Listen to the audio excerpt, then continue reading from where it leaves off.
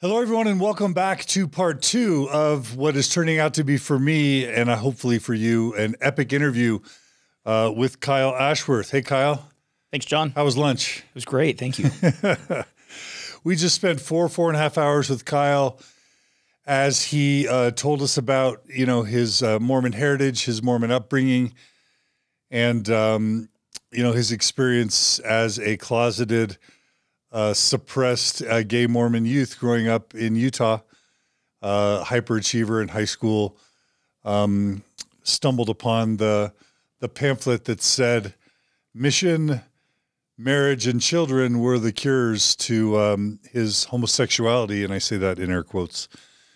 And so Kyle went on that Mormon hamster wheel, as we call it, and served his faithful mission in Michigan, got home, found his wife, married her, and started having children.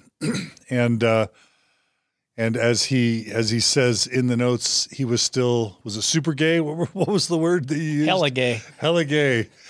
And we ended our last episode with him finding North Star as his last hope. And that's when we were able to dig into the North Star cuddle parties and the North Star experiences. And the way we kind of ended it was just talking about how, in Kyle's view, North Star offers false hope, and just sort of an observation through a discussion of Mormon Church history in this phenomenal document On the Record, a chronology of LGBTQ plus messaging within the LDS Church that Kyle has created. It's a PDF that he keeps on his website, Latter Gay Stories, right? Just understanding that the church has over a century of just rebooting the LGBT issue, kicking the can down the road, and then rebooting, kind of like the Microsoft Control-Alt-Delete whenever the blue screen of death happens. So many metaphors. Anyway, so that's kind of how we left it. And I really recommend you guys, all of you, if you care about the LGBTQ issue or not, if you just care about Mormon truth claims and LDS Church leader claims of revelation and prophetic authority, freaking read On the Record, the chronology of LGBTQ plus messaging, and there's a new version of it up. But anyway, that's kind of where the first part of this interview with Kyle Ashworth concluded. And there were a few points in the episode towards the end where I stopped you so that we could really flesh out the North Star part. But there were two parts that I remember most. One was kind of your bathtub experience, where you're, after you realize North Star isn't working, you're starting to listen to Mormon Stories Podcast and Gay Mormon Stories and other podcasts. And you talked about sometimes having to step into the darkness to see the light. Let's rewind and pretend you hadn't talked about any of that. And let's talk about, part 2 is going to be your decisions to move away from this path, basically getting off the hamster wheel. That's part 1, is getting on the hamster wheel and staying on the hamster wheel, or the rocking chair, as you call it. And I think part 2 of your interview is getting out of the rocking chair, getting off the hamster wheel, and then helping others maybe have a chance of getting off it too. So where should we begin in your story? Where do we pick up in your story? Very fair and great analysis. Yeah, so I think what we pick up is the point where you break, or where the wheel breaks, or where you realize that you're in a rocking chair. And for me, that, as we discussed, I was reaching out to every available resource possible that I could find to try to better understand this experience. And North Star seemed to be it, because it felt most connective to where I was at in a religious sense. It was a faith-affirming support group that allowed me to help reaffirm my faith. And North Star provided that for me. But at the same time, I needed more. And I was out researching, trying to find additional stories, trying to find people who are like me that made it outside of the hamster wheel, that paroled, who graduated this really difficult space that we were in, trying to understand if there were anyone else out there that could possibly be a return missionary like myself, who also was a father, who was married in a mixed orientation marriage that was trying to make it work. So I did lean into a couple of resources. One of those was the Gay Mormon Stories podcast, which was just a lifeline to me. I remember reading or listening to the Montgomerys episode, just a fantastic family who had a gay son who came out, and their journey through John, right? It's Wendy and Thomas. Yep. And their son's name is Jordan. Jordan, that's right. Yep. It's been a while. Yeah, that was years ago. I mean, we're talking 2013, 14-ish. This is when Mama Dragons were starting to emerge. Yeah, so this was a long time ago. And I was deeply entrenched in those stories. Bill Bradshaw did a number of episodes with Daniel Parkinson that I just found. And with me. Yeah, just incredibly fascinating, dissecting and understanding this experience. So here I was, like, just mining through each of these stories, trying to find places where they were congruent, but also at the same time trying to create a path for myself. And I would sit in the bathtub just weeping as my wife is taking care of 4 kids on her own, essentially, trying to figure out exactly why she isn't the model wife, what the issues are in our home that isn't creating connection between she and I. So how had your marriage devolved? I guess we should say. What you're at this point, you're 4 kids in. What, if you had to describe what your marriage was lacking, what it was like for you and what it was like for her to be in a Mormon mixed orientation marriage? How many years in? 7 years into the marriage? 7-year itch. Like, what? Describe what it's like to be in that marriage 7 years in for you and for your wife. For me, we were roommates. For her, we were roommates.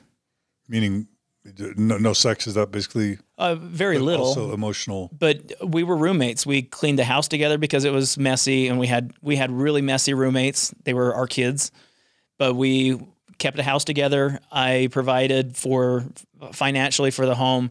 She was always a stay-at-home mom, so she took care of the kids, which I was ultimately grateful for. But we were roommates in terms of her just trying to. She and I both lacked this connection that a healthy relationship should have.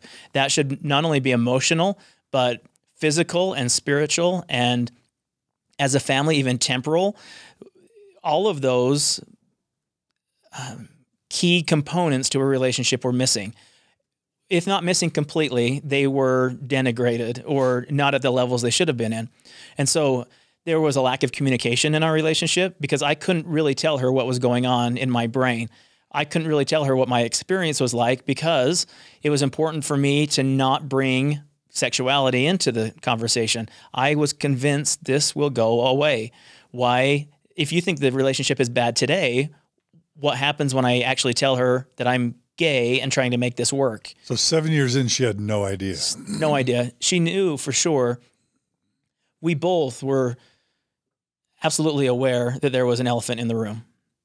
But what she wasn't aware of was the name of that elephant, what the mannerisms of that elephant were, and how to understand life with an elephant living in your living room. That was a difficult part of it. So to her, something was off, but she didn't know why. She didn't know what it was. And you knew what it was. I 100% knew what it was. You weren't going to tell her. Yeah, and that, I mean, laying in a bathtub, listening to these podcasts should have been indication enough that I was creating distance between us. And that wasn't the only experience. I mean, there was a disconnect in our relationship. And it was really, she did on many occasions try to force something out of me, just be honest with me, tell me what's going on. Not that she was aiming for sexuality issues, but she was just, I think, really trying to pry and understand what was bothering me. A lot of the economically at the time was just due to the market, due to our businesses. I mean, there was just a lot of stress in the family, and I think that was an easy camouflage for me, just to say that there are plenty of things going on in the world. In our world, I'm just trying to keep it together. I work in a super stressful, high risk profession, and it was everything that I was doing just to keep the lights on and things taken care of. So I think she recognized the fact that I was swimming in stress, but I was stable enough that the family was okay. Temporarily, we were doing fine, and that's all she needed. Like, that was enough. You really can hide a lot on the Mormon hamster wheel, because between earning a good living, taking care of all the kids, serving in your church callings, who's got, if you don't have time for real friendship and real emotional intimacy and even sexual intimacy, it's because you're just so busy, not for some other reason, right? And it's so easy to camouflage. Yeah. And I think we're all probably guilty of walking that line. It's not just our closeted friends and family members. All of us. We've all figured out those coping mechanisms. And I was the same. And I think she probably recognized those within herself as well. And so she was able to give me a little space in order to let that work out. And I think ultimately what she wanted to know is that, like, are we okay? Like, are we, as a relationship, as a couple, you're not planning on bailing on me. Are we okay? And I would give her enough of a nugget to say, like, I'm there and we're pushing through. So let's just keep hammering through today's problems, and tomorrow will get better. I mean, isn't that just been this whole message that this is the Les Mis, like, tomorrow is another day, and the sun will rise again, and one day more. And that's what we kept giving it. That's what I kept giving it, was just another day. Stay on the wheel. Stay on the wheel. But eventually that wheel falls off, and there were a number of ways where either the wheel falls off of its hinge, or I fell out of the wheel. I actually think it was probably a number of both scenarios, or versions of both scenarios. The wheel started becoming unobtainable or non-functioning for me, and a lot of that just started surrounding my experience. The more I looked at my experience as a gay man trying to navigate a healthy relationship in a mixed orientation marriage under the umbrella of Mormonism, the more I looked at that, the more I realized that all of these well-intentioned Latter-day Saints who taught me that I was broken, that if I pursued this life, I would be alone, and that I was unhappy and void of spiritual experiences, all of those leaders who continue to press those messages seemed to revert to a different messaging when their messages were challenged. And the more we challenged those rhetorics, and the more we challenged the messaging from the church, the quicker the church was ready to move from that space and create something new, or create another boogeyman, someone else to fear, some new disaster to cling onto. And I just started picking up on that, just not only on a historical, through a historical review, but also in my own personal life. And I just saw all of these things that we just discussed in the last segment. All of these things just kept, I spent some time in retrospect and just looked at all those things and said to myself, this is the definition of insanity. I'm doing the same thing over and over and over again, expecting a different result. And when that result is not happening, what should I expect? And how long is this sustainable? So that aspect, the issues of revelation, church history started building up. I wasn't seeking an opportunity to bail out of the church. I wasn't hoping that the church was not true. I just looked at my real lived experiences and compared that with the promises made in the gospel, and had a really difficult time of squaring those up. The second was I was tired one night and ended up going to bed much earlier than I usually fall asleep. And I got into bed after, I think I was in the bathtub or the shower, got into bed, put my phone on the windowsill next to our bed, and went to sleep. And sometime in the night, likely right after I fell asleep, my wife took my phone. And this was this was one of those times where she just knew that something was going on and wasn't able to put a name on the elephant in the room. And she thought that if she could go through my phone, I think that was one part of it. Her initial approach was that she took my phone to play Candy Crush. And when she opened my phone, the first thing that she saw was my North Star chats. Here were these chat groups that I had been involved in North Star, and I, in those messages, just bore my soul and just shared exactly where I was at and the struggles that I was going through. And here was my unsuspecting wife who only wanted to play Candy Crush. That the other thing that was crushed that evening was her whole world. What would she have read in those chats? Just the dissonance that I felt, like the Joseph Smith Liberty Jail experience. Oh God, where art thou? Like, why have you forsaken me? What more do I have to do in order to overcome this? Why? I feel like I am the sacrificial lamb at this point. I feel like I am the one that has given everything to the church. Where is my relief? Where is my covering? When are you here? When are you going to save me? Surely that I'm not alone. There are other people out here that are trying to make this work. There was nothing nefarious in any of those messages. I was scared to death of even doing anything that looked remotely like infidelity in my relationship. I remained completely honest and true and virtuous to my wife. The last thing I'd ever want to do is sacrifice that. I wanted to make this work. I wanted to move forward with life and just be okay with who and what I was. That's what she read, and it broke her heart. If ever I felt unconditional love, it was in those moments when she woke me up with phone in hand and said, "Do we have something to talk about?" That was tough. That was tough space. And how, for her, how do you process that type of information? For me, when you're closeted and everything in your life is geared to never coming out and protecting and creating these barriers around yourself, fortresses. And I'm not talking about single levels. We're talking multiple levels of fortress to protect the world from seeing who you are behind that curtain. When in just a second of waking up and seeing your phone and those chats, these Google groups on your phone glaring in your face, you have to make some incredibly difficult decisions in a moment's notice. And those are tough conversations. That was a tough conversation. That was a tough night. Yeah.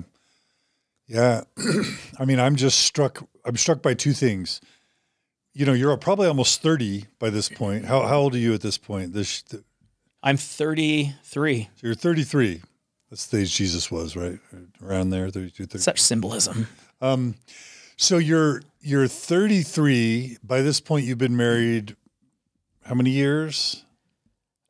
Almost 10 years. Almost 10 years. The most significant part of your life up until then, possibly, you'd been keeping from the person who's supposed to be most important to you in your life for the full length of your relationship. That's just, what scenario in the world would make it so the most significant part of a spouse's life they keep from their spouse the entire time? That's mind-blowing. It's a super unhealthy, and it's mind-blowing. So that's one thing that I'm struck with. But it also was. Go ahead. It also was standard operating procedure within Mormonism. When you as a bishop had someone come to visit you and they said, "I feel like I'm gay or have same-sex attraction," prior to them getting married, the advice the bishops were given was enter into a mixed orientation, just get married. And don't tell her. Don't tell her. Don't tell her. Yeah. So what kind of world? This is the world that was created for gay Mormons. Yeah. And then the second thing that I'm struck by is that, think about the torment you're under. You're like writing these Liberty Jail Joseph Smith sort of like messages of, my God, Jesus on the cross, why hast thou forsaken me messages? And you had done literally nothing. You'd never had any gay physical interaction with anyone ever. Never kissed a guy or held the hand of a guy ever. So like, to contrast the level of torment where you're like, probably, if not you, others who have been in a similar station are probably wondering whether they want to stay alive. And yet you had never actually done anything. It's hard to even comprehend that. And you're in that space with those feelings and experiences surrounding you. And the messaging that you hear from the church is, you don't have to feel this way. This will be taken away from you in the next life. Is there not a greater clarion call to those who are in those vulnerable situations, to where the church says to you, if you don't want to experience it here, tomorrow you can be in a place where you don't experience it at all, because it will be taken away from you. It'll go away. I think that's probably one of the situations when I realized that this clarion call to suicidality is coming from the very top of Mormonism in this space, where they have built the messaging around this idea that sexuality, alternative sexuality, or even gender nonconformity is only a trial of this mortal experience. And if you want to be completely rid of that trial and this attraction and this temptation and all of the words, the descriptors that have been used against the sexual minorities and gender minorities among us, kill yourself. Because tomorrow, in the afterlife, you won't have to experience this. That's heartbreaking. That's the suicide that we have to battle. Those are the friends that we lose. And those are the experiences that the queer person has to reconcile as being a gay Mormon, knowing that messaging still exists to this very day on the website. The church's official statement today still provides that this is a mortal experience that will be taken away from you in the next life. We're in 2021 with ample anecdotal and scientific and data that proves that none of this we don't have any evidence that it goes away in the next life. We have evidence in this life that it doesn't change and that we have to embrace it. The church is still not there. They're still not in a position where they'll embrace that language. They still want change therapy. They still want us to believe that this all goes away. And a lot of that was that conversation. So, I mean, how do you ruin the experience of your wife or your husband in some respects? Your spouse in those moments deserve your true and honest fidelity, both spiritually, mentally, emotionally. And for my wife, I think some of the greatest things she had to battle was that betrayal trauma. This idea that she didn't sign up for this and she didn't have a choice. And that's real. There are levels of betrayal trauma in both of our situations. I felt betrayed by the church. I felt like the church had an opportunity to shoot straight and be honest with me. But I didn't get that. I didn't have that opportunity to make a rational decision. I made a decision based on a hypothesis. This was a hypothetical experience. Essentially, I was a hamster, and the church has said, we're going to experiment on you and other people just like you. And unfortunately, I was a casualty of that experience. I entered into a relationship thinking that my sexuality would change as a component of that relationship. And when it didn't, I found myself having a really hard conversation with my wife, unsure of what the future would look like. So what did you tell her when she wakes you up, has the phone in hand and says, do we have something to talk about? What'd you say? Yeah. So when you're in those moments, and I think those who are closeted or have been closeted or in this situation can relate to these ideas that if someone found out about who I am, I have to have some contingency plans. I have to have some plans in the back burner that if my truth really does come out, what do I have planned and what is in place for me just to take off and run away and not have, there's a fight or flight experience that I think is familiar to many of us. So my in the back of my brain, I always had contingency plans trying to decide whether or not it was ever worth coming out. And if it wasn't worth coming out and someone outed me without my permission or without me being in charge of that, what would I do? And for me, even with 4 kids, I knew that if someone found out about who I was, I would leave. And I would leave. I would just abandon them. I would take off. Leave the family. Leave the family. Why would they want me? Like, who would want someone like me? And I had 4 kids. My twins were 9 months old at this time, less than a year. And I was okay. That should give you an indication as to where, as a faith, we are putting the mental health of our queer members, when it's okay to look at your family, who should be the center of the gospel, and say, I'm okay leaving them because once they find out who and what I am, they wouldn't want me. So my contingency plan was I had money saved away that if she said, "You're out of here," I literally, or she couldn't handle that messaging, I would take the money and run to an island, never to be seen again. And I was okay with that. I had come to the point over a number of years to be fine with that. And when we say this is a sensitive topic, but not one that that isn't overcomable, not true.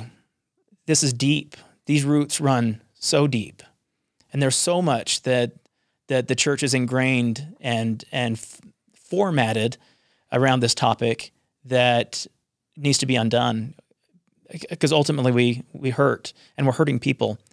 So what do you say to a wife who's sitting there on the edge of the bed holding your phone? You try to minimize it as quickly as possible.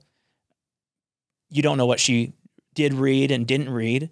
In my situation, I wasn't afraid of what she was going to find. So in terms of fidelity, there wasn't big issues surrounding what she could have read. But how do you process the fact that your husband is gay and you're not? And so we had those conversations. She said, "Are you gay?" It took a long time for me to say that, to even say yes. I'd never even said it to myself in the mirror. Like, I joked around throughout a lot of my experience talking about being hella gay, but I had never really looked in the mirror and told myself, "Kyle, you are gay." Because to acknowledge that would be some level of defeat, that I had lost, that all of this that I'm working toward is for naught. And so I'd never gotten to the point where I could admit that. And that's what she wanted me to do. She wanted me to admit that that's what I was. And it was really difficult for me to do that because I didn't know if that's what I was. And it's difficult to know if that for sure was what I was without having experience on that other side of the aisle. Yeah, because you had never even held a dude's hand. How are you supposed to really know for sure if you're gay? Amen. And again, that's my messaging back to the church. It's like, to these bishops and stake presidents who are ministering to people in this space, I get that your intentions are good, but the way you're doing it is not conducive to a healthy mental health situation for your queer members. You have no idea what the other side of the aisle looks like. And without understanding what the other side of the aisle looks like, how can you properly counsel and minister to these young people primarily in their journey forward? It's mind-boggling. It's mind-boggling to me. So I did. I had this conversation with her, and it lasted hours and hours. Like, we went through a lot of it. I discussed a lot of the things that we discussed in the previous episode, just about my experience growing up and family life and college and my mission and dating. I think she ultimately felt hurt, which she rightfully should feel hurt over our dating experience and the disconnection that I still felt. And so we spent all night talking all the way until the sun came up that next morning, it was tiring because I still had to go to work that next morning, and we still had kids to take care of throughout the evening, throughout the night and the morning. And that next day, it allowed me a little bit of time just to process. And it was funny because it was a little bit of a renaissance for me as well. Here I was out. Someone for the first time knew who and what I was, and the sky didn't fall. And again, if ever I felt unconditional love, it was in those moments with my wife as we discussed this topic. And she was so kind and so gentle, and she just wanted to understand this experience. I contrast that with some other experiences where there's acts of infidelity or times where the wife finds out only because the husband cheated or got caught in a compromising situation. That's a really difficult space too, because I think in my situation, I would prefer my situation over others only because I didn't have that extra baggage. There wasn't a cannonball or a wrecking ball that destroyed that portion of our trust and our relationship. But I think, honestly, just reading through, this has been the long version of answering your question, but I think for her just reading through those chats and her gaining a sense of where I was at through years-long discussions was enough that she saw that I was genuine in my desire to make this work, and genuine in just trying to be a good husband. And what little and what few resources I had at my disposal, she could tell that I had worn them out to nothings. There was no more tread left on those tires. Everywhere I had driven, I had just taken that vehicle as far as it would go, and then to have to turn around and walk back home and find another vehicle to start all over again. She just saw that constant methodology, and I think it was heartbreaking to her as well. We mentioned Pleasantville and the Truman Show and The Matrix, those types of movies that many who have experienced a faith crisis relate to sort of that Truman Show moment. If you've seen the Truman Show, where the lights fall out of the sky and crash onto the street, and Truman's looking around, and it's kind of that first moment that he realizes there's something up, there's something wrong. And then there's that moment later in any of these movies where the person just realizes that everything that they thought was wrong, and where it all makes sense once they realize what the reality truly is. Does that make sense? And we've talked about that from a faith crisis perspective, and we've talked about that to some extent about the gay Mormon perspective. That had to have been a powerful moment for your wife as she was trying to, in her mind, make sense of the courtship, make sense of the lack of intimacy in the marriage, how you guys had grown apart. That must have been a really, I wish we had her here to kind of tell her side of the story in some ways, but what must have that been like for her to learn this horrific thing and to discover the answer that allows everything to make sense? Does that make sense? Yeah. And her response to that was, and you encapsulated her experience really well. She said, finally, I no longer need to walk on eggshells. I thought, what'd she mean by that? All of the things that she had worried about. She wasn't a good enough mother. She wasn't pretty enough. She wasn't a good enough housekeeper. Maybe she should be out in the workforce earning an income. Was there family issues, her family or my family? All these eggshells she walked on. And she realized it was none of those things. The disconnect was me. The disconnect was my inability to connect with her on an emotional, sexual, physical level, which are all key components of a healthy relationship. And so but it's also so Mormon to focus on the men. And in so much of this discourse of mixed orientation marriages, it's all about what we're doing to the man, to the gay man, and we're harming the gay man, and what about what it's doing to the straight female spouses? Like because we're a patriarchy, we're like, oh yeah, well, that's secondary. It's even in the post-Mormon discourse, the focus tends to be on what the man endured. But what about what the straight spouses, mostly women, are enduring, right? Yeah, and it breaks your heart, because I remember she opened her journal, and there was a note that she obviously had carried with her for many, many years, and it was something she wrote in Young Women's, and it was all of the qualifications that she required in a spouse: returned missionary, honors his family, active, temple recommend holding, and all these things I was able to check. You checked all the boxes. What she didn't have on there was straight. Yeah. And that was the thing I think probably broke my heart the most. Like, I qualified for everything except just that one thing. And so for so much of you want to say, I can eliminate that one thing. Like, I can overcome that one thing, because look how many other things I was able to check on this list. I am all of these things.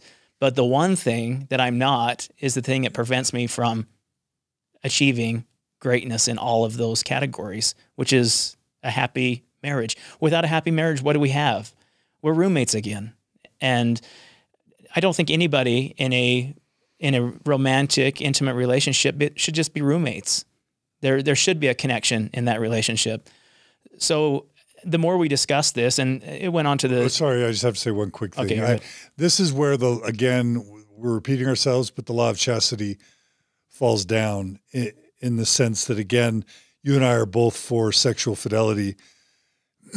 We're both for sexual responsibility. And the fact that you weren't allowed to have a normal developmental teenage years where you could find out what you were attracted to, who you were attracted to, who you weren't attracted to, pursue that so you could have healthy normative courtship experiences in high school, which is what normal kids get to do, right?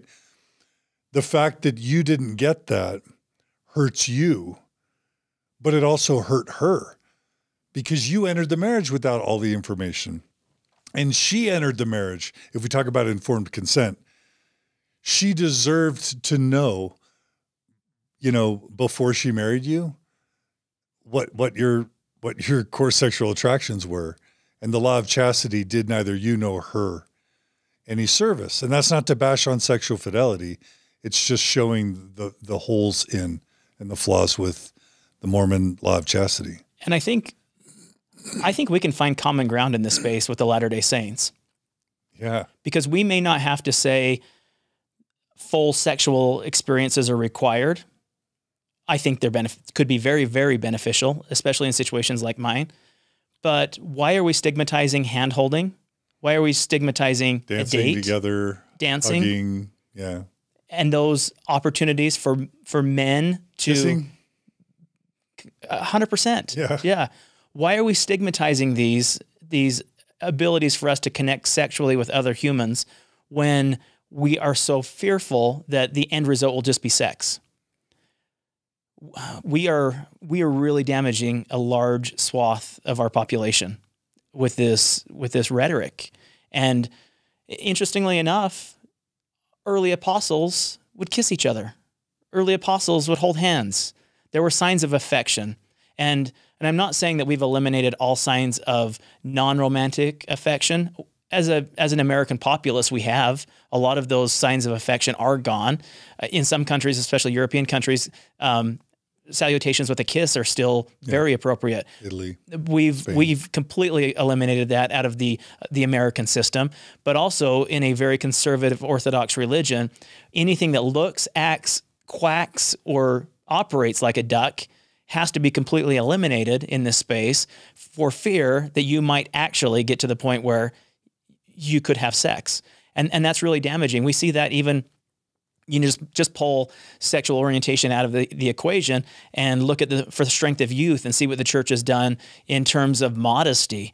They say, girls, you have to wear certain clothes in a certain way at certain lengths to not influence the opinions of the male boys or men who look at you. We don't want your dress and appearance to negatively impact the thoughts of these young, as if they can't control their own thoughts, and as if they aren't already x-raying that woman below their clothes. Like, they are conditioning in these methods, they're conditioning us to believe and act in certain ways that in the end, it doesn't matter. And what we're doing is we're hurting the individual. We're hurting the young woman who believes that she is now chewed gum because that one time she showed her porn shoulders or wore a spaghetti strap to the beach and got ridiculed by her young women's president, or a bishop who made a comment about how short her shorts were.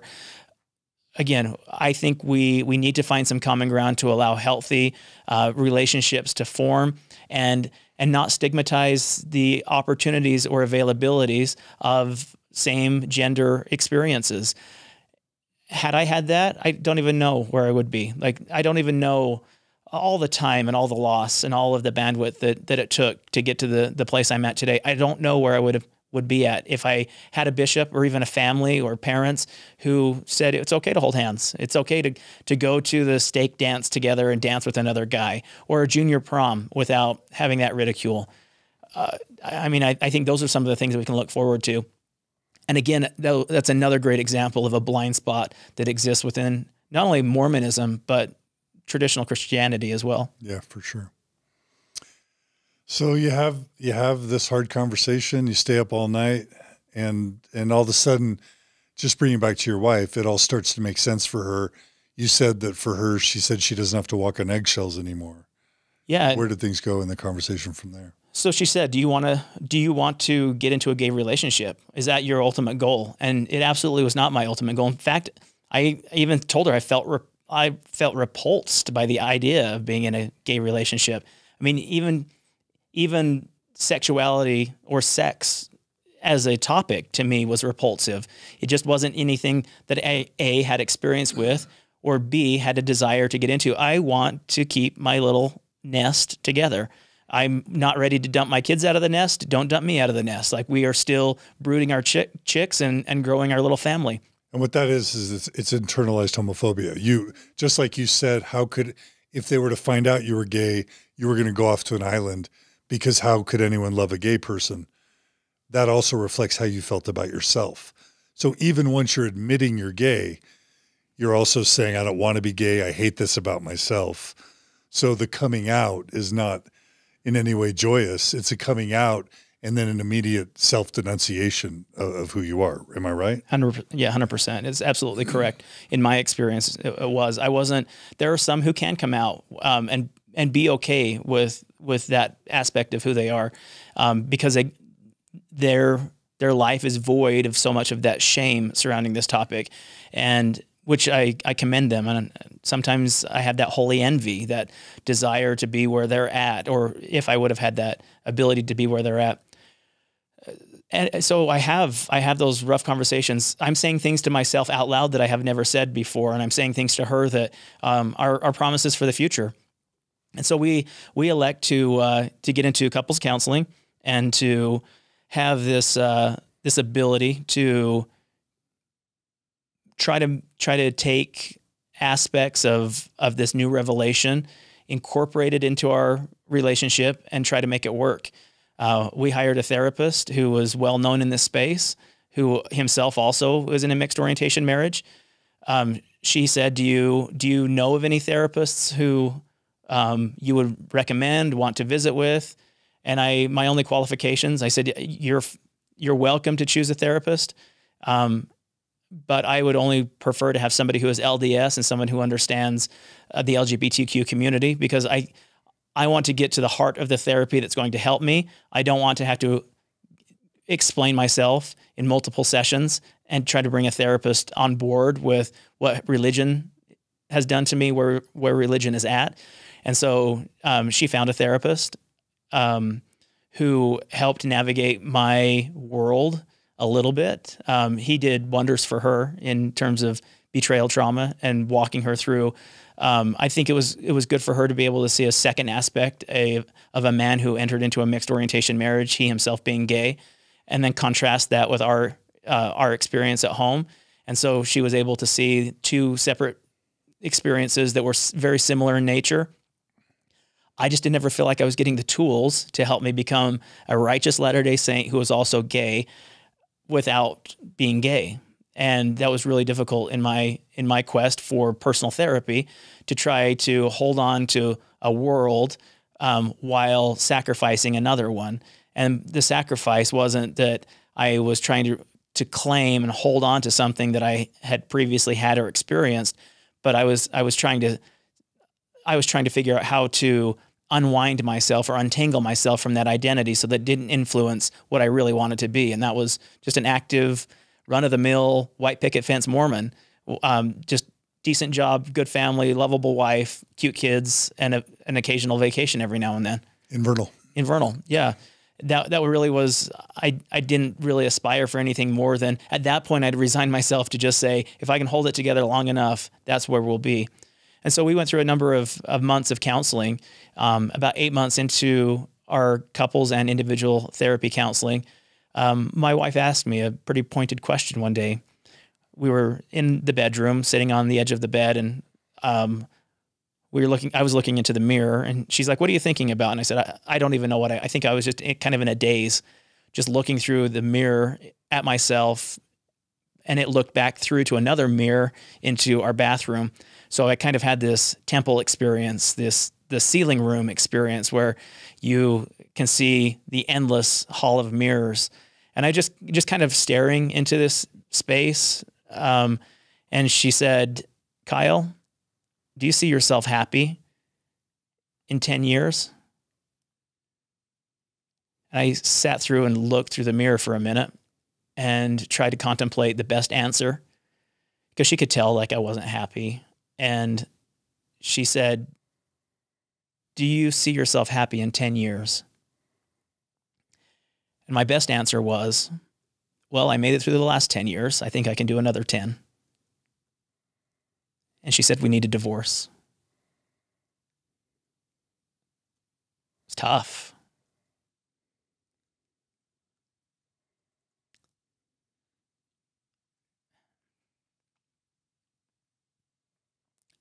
And I think something along the lines of, we both deserve to love and be loved, was kind of the follow-up conversation.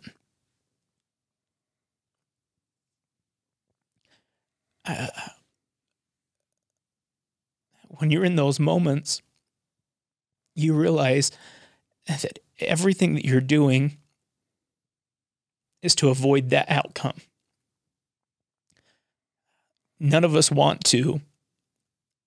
I've yet to meet somebody who chose to get married with the intention of divorcing.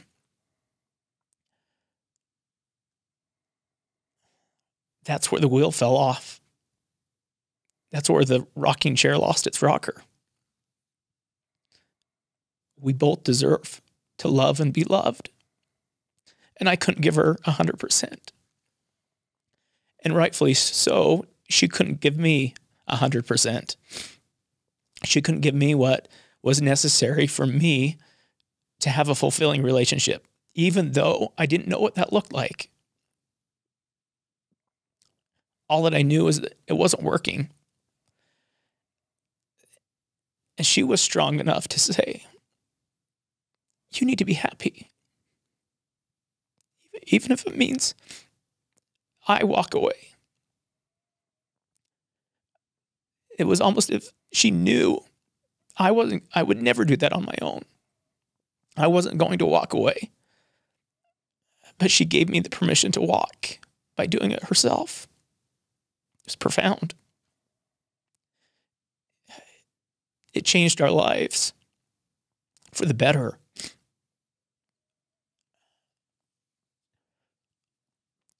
Because she could breathe again. I could, for the first time, inhale. I was a fish, and she was a bird. And I had laid on the shore for so long, suffocating, to be with her. And to try to experience life on the shore. We were both designed to process oxygen for sustainability. She had lungs and I had gills. I needed to get back in the water. She recognized that. And once we had that conversation, things got infinitely better. Our conversations were real. Our discussions were deep. We began really for the first time in our relationship to work as a team, recognizing that her well-being meant more to me than my well-being. And likewise, we were finally in a relationship. We were on the same page together. And it was divorce that put us on the same page. For the second time, if ever I felt unconditional love, it was in those moments with my very best friend who just asked for a divorce. And I thank her every day for wanting that and giving me the words I couldn't say myself. Because I would have just kept trying and trying and trying until it got to the point where I could try no longer. And I remember another gay father who discussed this situation, who said I got to the point where I had to look at my kids and let them know that I would rather them have a gay dad than a dead dad. And I saw myself getting to that point too. There was some aspect of this that was okay, that I could be gay. And I didn't know what the future would look like. I didn't know if I would ever date. I didn't know if I'd ever get into a relationship. But what I did know is that opportunity wasn't unobtainable anymore. that there was an opportunity for that if I got to the point where I could continue. And it was mind-boggling at how freeing that was, where I no longer was on my mission. One of the requirements that we had to do every month was read the Beware of Pride talk from Ezra Taft Benson. And there's a line in there that says, pride, essentially speaking of pride, is being in that position where we find ourselves worrying more about what man thinks of us than what God thinks of us. And I had spent all my life worried about what man thinks of me and what God thinks of me. I had spent none of my life wondering, what does Kyle think of Kyle? And this is so counterproductive to Mormonism. Everything we learn in the church is service to other people. When we discuss anything in the gospel, it is selfless acts and never being selfish and never taking care of yourself. I like to call this the airplane experience. It's the secure your own oxygen mask before helping other people. In the event of this is an emergency. I am in crisis. And when we're in crisis, the last thing that we need to do is running around trying to help other people. It was time to secure my own oxygen mask before trying to help other people. I had to stop worrying about what other people were thinking. I had to stop worrying about what God might have thought of me and just start focusing on Kyle and start taking care of what Kyle needed. And it was such foreign territory to me. It was unbelievably I've never spent time trying to figure out exactly what Kyle needs. I was always concerned about somebody else, whether it was the opinions of my coworkers, my own employees, the people I was trying to do business with, my wife, my family, the church as a whole. All these people desired some portion or some amount of my attention, and there was no self-care. There was no self-care. I hadn't taken any opportunity to lift myself up or to even praise myself for my own accomplishments. Those are some of the reasons or some of the things that happen when those walls come tumbling down. When we talk about coming out, that's the portion of coming out that means so much to us. It is pulling the curtain back or eliminating the multifaceted, multi-level walls that have been created around you as a fortress. And once you do that, you feel like a foreigner in your own skin. But it's also so liberating. And there's this opportunity to finally be free. So that was the discussion that we had. I mean, months later, after the original coming out experience, and it literally changed our trajectory for the better. Hands down, for the better.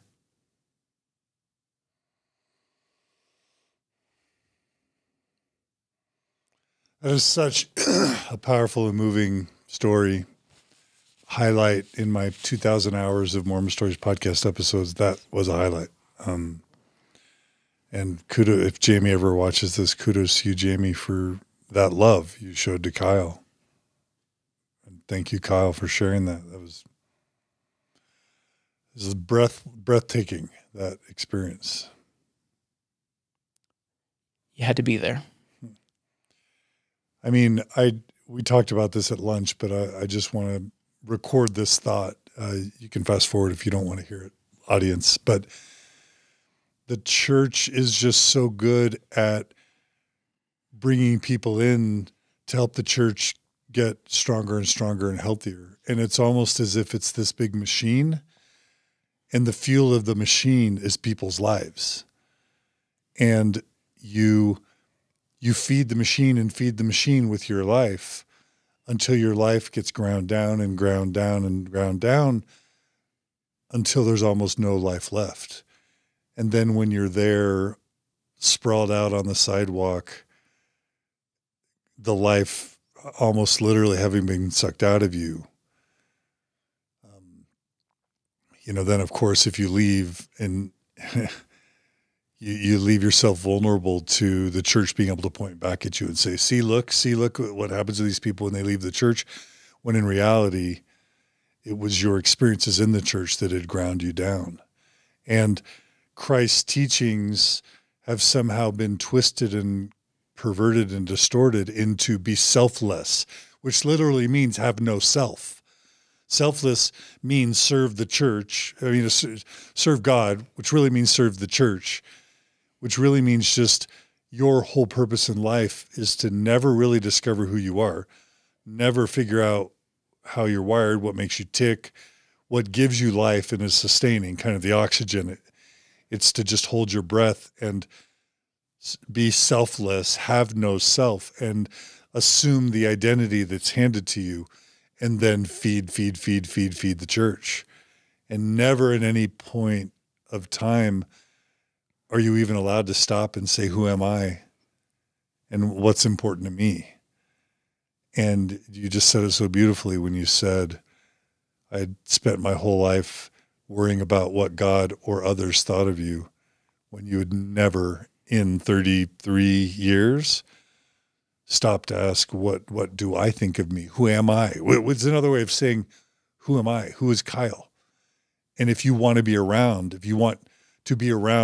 not just for your children, not just to provide alimony and child support to Jamie, but to be around for you, you had to step off the hamster wheel. Isn't this a novel concept? I mean, it's unbelievable to me that we're in this space where this is not unique to me. I mean, I think you hit the nail on the head. This is a systemic problem in Mormonism. And we can change that. It isn't about loud voices and bolstery rallies. This is you and I standing up saying, I'm doing this for me. This is my individual worth. I mean, for all of these mantras that we find in Mormonism, at what point do we really take them to heart? And divine worth and intelligence and opportunity and all of the things that these young women values and young men values that we speak of to our youth. When are we going to allow ourselves to stand up and enjoy that independence and to be able to thrive in these spaces? You just have to stop doing it for an organization and start doing it for yourself. For the first time, be selfish. Well, the first word that came into my mind is selfish, but I don't like that word. The second word that came into my mind is self-centered. And self-centered still has a negative connotation in today's society, but I think that's a word worth reclaiming.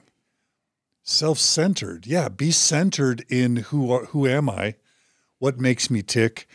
What gets me excited? What gives me meaning? What gives me purpose? What gives me life? What gives me oxygen? And then once I'm centered in that, it reminds me of a conversation Oprah once had. You can't give what you don't have, right? Yeah, that makes sense. If you are centered on self-knowledge and you have the life-giving oxygen of authenticity, internal and external authenticity, then you start to develop the resources to be a blessing in other people's lives. But if you have no self, you're a dead man or dead woman or dead human walking, and you have nothing to give anybody else. You don't lose your self to then be able to give to others. You find yourself, and then you're able to give to others. And that should be the essence of Christianity, being self-centered so that you can be of good to other people. Does that make sense? It does. And I like that analogy as you were talking about being self-centered. Just in my mind, I'm imagining the sun. Do we fault the sun for being the center of our universe? No, because if we did, we know the moon wouldn't hold its gravitational pull against the earth, which means our seas wouldn't rise and our oxygen wouldn't form. Like when we start looking at the importance of being self-centered and the importance of all things in its order, we start to understand why it's important for us to get to that spot. because when things are in order and when things function as they are designed, and in my case, when I truly can live to the measure of my creation, things begin to function in harmony and things begin to work as they should. So yeah, it makes sense. I understand that. And I think that's a great analogy. Well, I'm fast forwarding a little bit, but I'm seeing how much you're able to give to the LGBT and ally Mormon community. And it's only because you're in a place of health and wellness now. You couldn't have done this back then. No, and that's why I say absolutely. As you were barely surviving yourself. You must secure your own oxygen mask before helping other people. I see a lot of people who jump into this space with their oxygen mask still on, or their oxygen mask borrowed to another person while they are suffocating in the space, and it's not healthy. You have to get to that part where you are more self-centered. I'm gonna remember that from here on out, because I do like the self-centered idea. Yeah, there's nothing wrong with being self-centered. No, and I'll push back a little, like, oh, John won't say selfish because he's got too much of that Mormon ingrained in him, which I think we're all guilty of. But it makes sense. Like I want to stew on that a little longer. I think the self-centeredness is a great analogy, and it can work and it fits for sure. Yeah. And maybe selfish works too. I don't know. I mean, I didn't like the term queer when I heard it had been reclaimed. I'm like, no, that sounds negative. And now I'm like, oh yeah, it makes sense. But words can grow on you. You can change their meaning.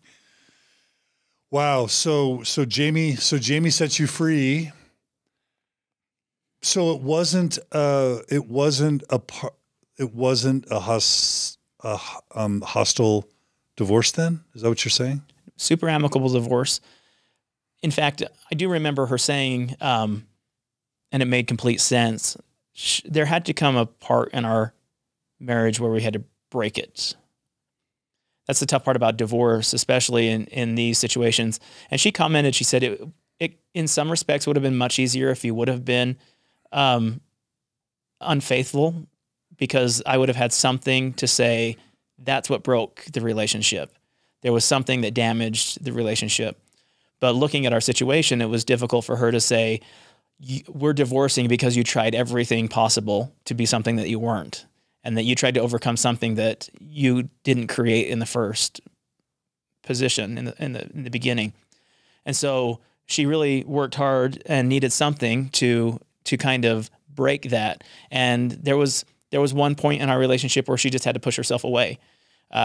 We remained super amicable as we were walking our way through the divorce. We owned a number of businesses and a lot of real estate. And so there were things that we had to start dissecting as part of this divorce.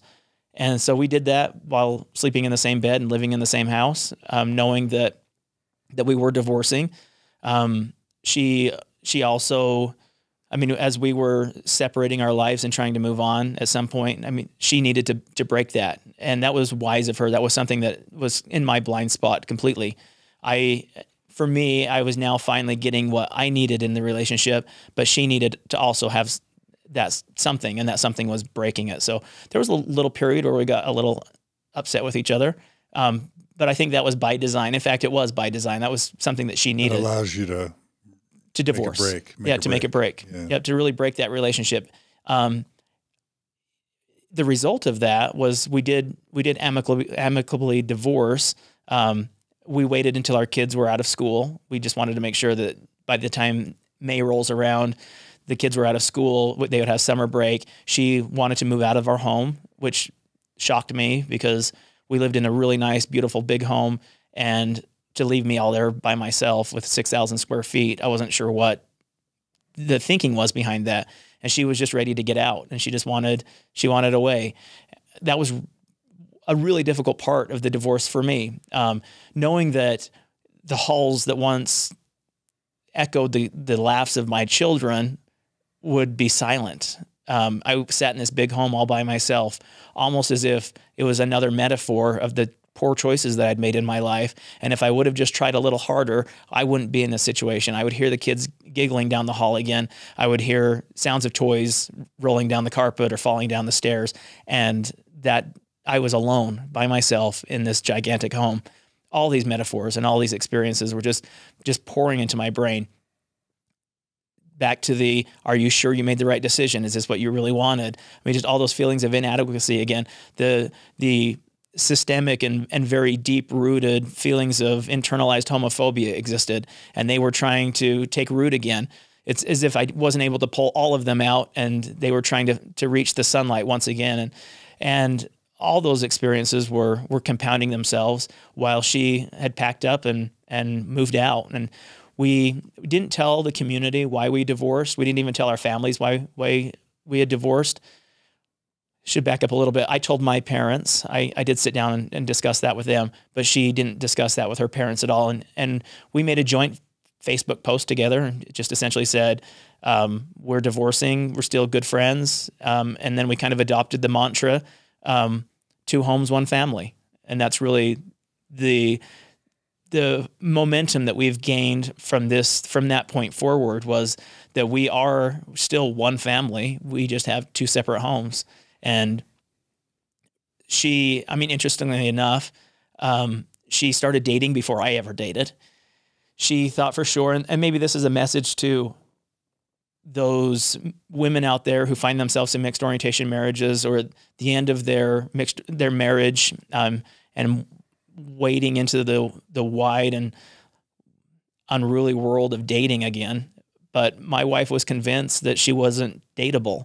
That who would want a woman in her 30s with 4 children who just left a relationship with a gay man? And the reality of that was plenty of people. And we don't sell ourselves short for those experiences in our life. That, of course, all of us have things that we're not proud of in our past. But what are we doing about those? Dwelling on them, sitting in those rocking chairs again, going back and forth, only to waste all of your energy to stand up and realize you didn't move an inch, running on that wheel continually to fall out, and the only thing you are is dizzy and tired and famished. She jumped into the dating world and started dating before I did. And in fact, I think that was probably the biggest reason why she had to make a Facebook post, because it seems like she was going on a date in the community, and she didn't want people to wonder why she was on a date with somebody that wasn't her husband. So I think she sent Vernal's a small town. She sent out the clarion call to say, hey, just FYI, if someone sees us in town, this is what's going on. And I think it was to her benefit, because she did run into a number of people that she knew. So it didn't take too long for word to spread. A lot of people, I'm sure, wondered. In fact, I had those conversations with plenty of people all the time about, it's interesting how in situations of divorce, how people want to pick a side. They'll come into a relationship, especially with mutual friends, and then they'll discuss the divorce with both sides, determine which one is the most salacious or the one that they can gain the most mileage from. And then that seems to be the wagon they hitch their horse to. And we didn't want any of that. Like we wanted to make sure that people knew that we were still very good friends, that we still were very amicable. We were still spending time together, and we wanted people to know that this was our decision and it was none of their business, the details behind that. And I think that proved to be beneficial to our story. And it helped us really just to set the relationship on solid ground. We eliminated the opinions of others and just focused on us. And again, that was a principle that we months earlier would have never considered. But that's where we're at. She started dating. Our divorce was finally official. And I got into a relationship and started dating a guy, which I put myself out on the market. So I don't even envy anyone who is dating, because it is such a hard world to date. And it's a hard world to date being formally straight in this relationship, jumping into a world, dating for the very first time, men, this is all foreign territory. And as I kind of date, I mean, I'm still very Mormon dating. Like, wouldn't even hold a hand, wouldn't kiss, wouldn't anything in this date, just because I was still so Mormon, like still so petrified about what I could experience, and still questioning if I really did make the right decision. Just all those feelings that go through your brain. You don't undo the internalized homophobia in 12 minutes or just by going on a date or two. Nope. That takes probably years to unravel, if you can ever fully unravel it, right? It does. And I remember Jamie had went on a date with a guy, And she made a comment to me that just stuck in my gullet for a really long time. And she said, I went on a date and made out with a guy, a straight guy. For the first time, I realized why you needed to divorce me. I just got kissed by a straight guy. And to me, it was like, oh, that's perfect. Yeah. Like that is the epitome of loving and being loved. And I want that. Like I want that for her, and I wanted that for me. And so I started dating a guy more long-term. We were in a relationship for a little bit, and my kids and I had a little chicken farm, and I call it my subsidized chicken factory, because my kids were raising chickens and selling the eggs to pay for a Disneyland trip. And it's subsidized because chicken eggs make no money. But for my kids, it was a great little hobby. And the kids had saved up like $52 or something in egg money, and we were ready to go to Disneyland. It was a family vacation that we had already planned prior to the divorce. And it had all just kind of unraveled all at once. Well, we were divorced. I was in a relationship, and we had a family vacation planned. So how was this going to work? And Jamie asked me one day, she said, are you planning on bringing your boyfriend to Disneyland and going to California? And I said, I hadn't considered it. I mean, seriously, I thought about how this was going to work. And she said, I'd be okay if he comes with us. He's part of your family. So if you're okay with it, I'm okay with it. And so here we go. We book flights, add him to the flight, I should say. And we're heading to Disneyland as a family. 4 kids, ex-wife, me, and my boyfriend. And we take off into the wide world of California and experience life in this new dynamic. 2 homes, 1 family. And the reason why I bring this up was while in California, we had to stop at, the kids had some cousins. My ex-wife's brother and sister-in-law lived in Yorba Linda. And so the kids wanted to stop by and see their cousins that they hadn't seen in California for a while. And so this was an interesting dynamic because no one on her side of the family knew why we divorced. And if we were just to arrive at their house and it's Jamie and me and my boyfriend and the 4 kids, how awkward would that situation be? And so that's what we did. We gave them a little bit of heads up, and said, just FYI, we're vacationing +1. Kyle's got a boyfriend with him. This was like a second coming out experience, and they were wonderful. Like her brother and sister were wonderful. I couldn't say anything better about that whole experience. Like for me, it was a great way of paving or even laying a foundation to start beginning this new life, especially it's one thing to be out in public with a guy in California where no one knew you. But for the first time, I was in a situation where people who knew me now knew me and now could see a part of me that I had never talked about or disclosed before, not personally or even as a family. And now here, there were a lot of things going on. I mean, here was my ex-wife and her family and me and my new little family all together in one room discussing things that were of no importance. And it wasn't awkward and it wasn't unusual. It was unusual. It wasn't one of those situations that I was dreading or looking forward to getting out of. It wasn't one of those, the first opportunity, the lull in the conversation, let's bail out of here because this is uncomfortable. It was none of those things. It was just a very relaxed, open, honest, fun, just like I was still part of the family conversation. And that meant a lot. I mean, and I know her brother and sister-in-law will hear this. And so for me, that was a monumental experience. Okay, I got that out. Because that was another example of unconditional love. When they had every reason to be offended and upset for ruining their sister's life. But how they chose to react. By the way we were reacting, was really beneficial to all of us. Yeah. How good is that for the kids? Yeah, 100%. And so they still remain good friends to this day, even though we're exes. I mean, I don't even consider them ex-brother and sister-in-laws. Just good people. One family. Two homes. Yeah, we're absolutely still elements of family for sure. All right, enough crying, John.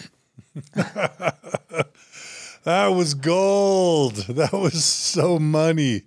I'm loving this so much. I'm trying to remember if on Mormon Stories I've had on video someone discussing a mixed orientation marriage like this before. I'm not sure.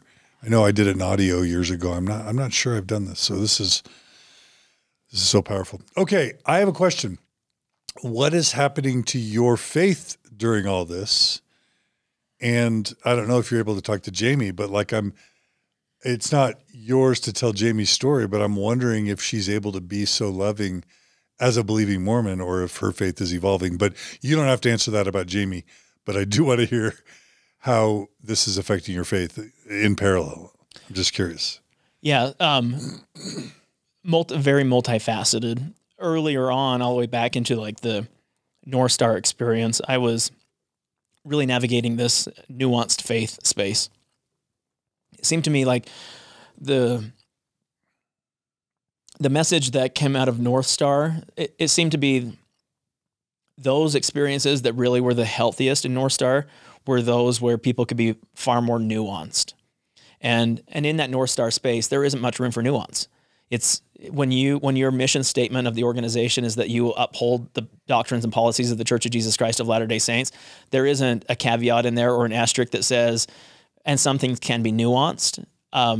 It's either you're all in or you're all out, and that is a typical Mormon. I think that's regular in Mormon vernacular.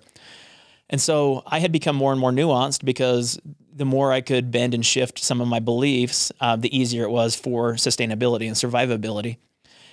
I had some key issues about Revelation. In the midst of all of this, there were a number of things happening on a church side.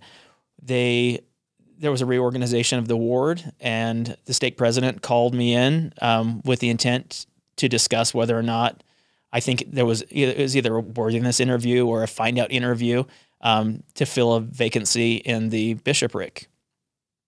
This was well after Jamie and I had decided that we were divorcing.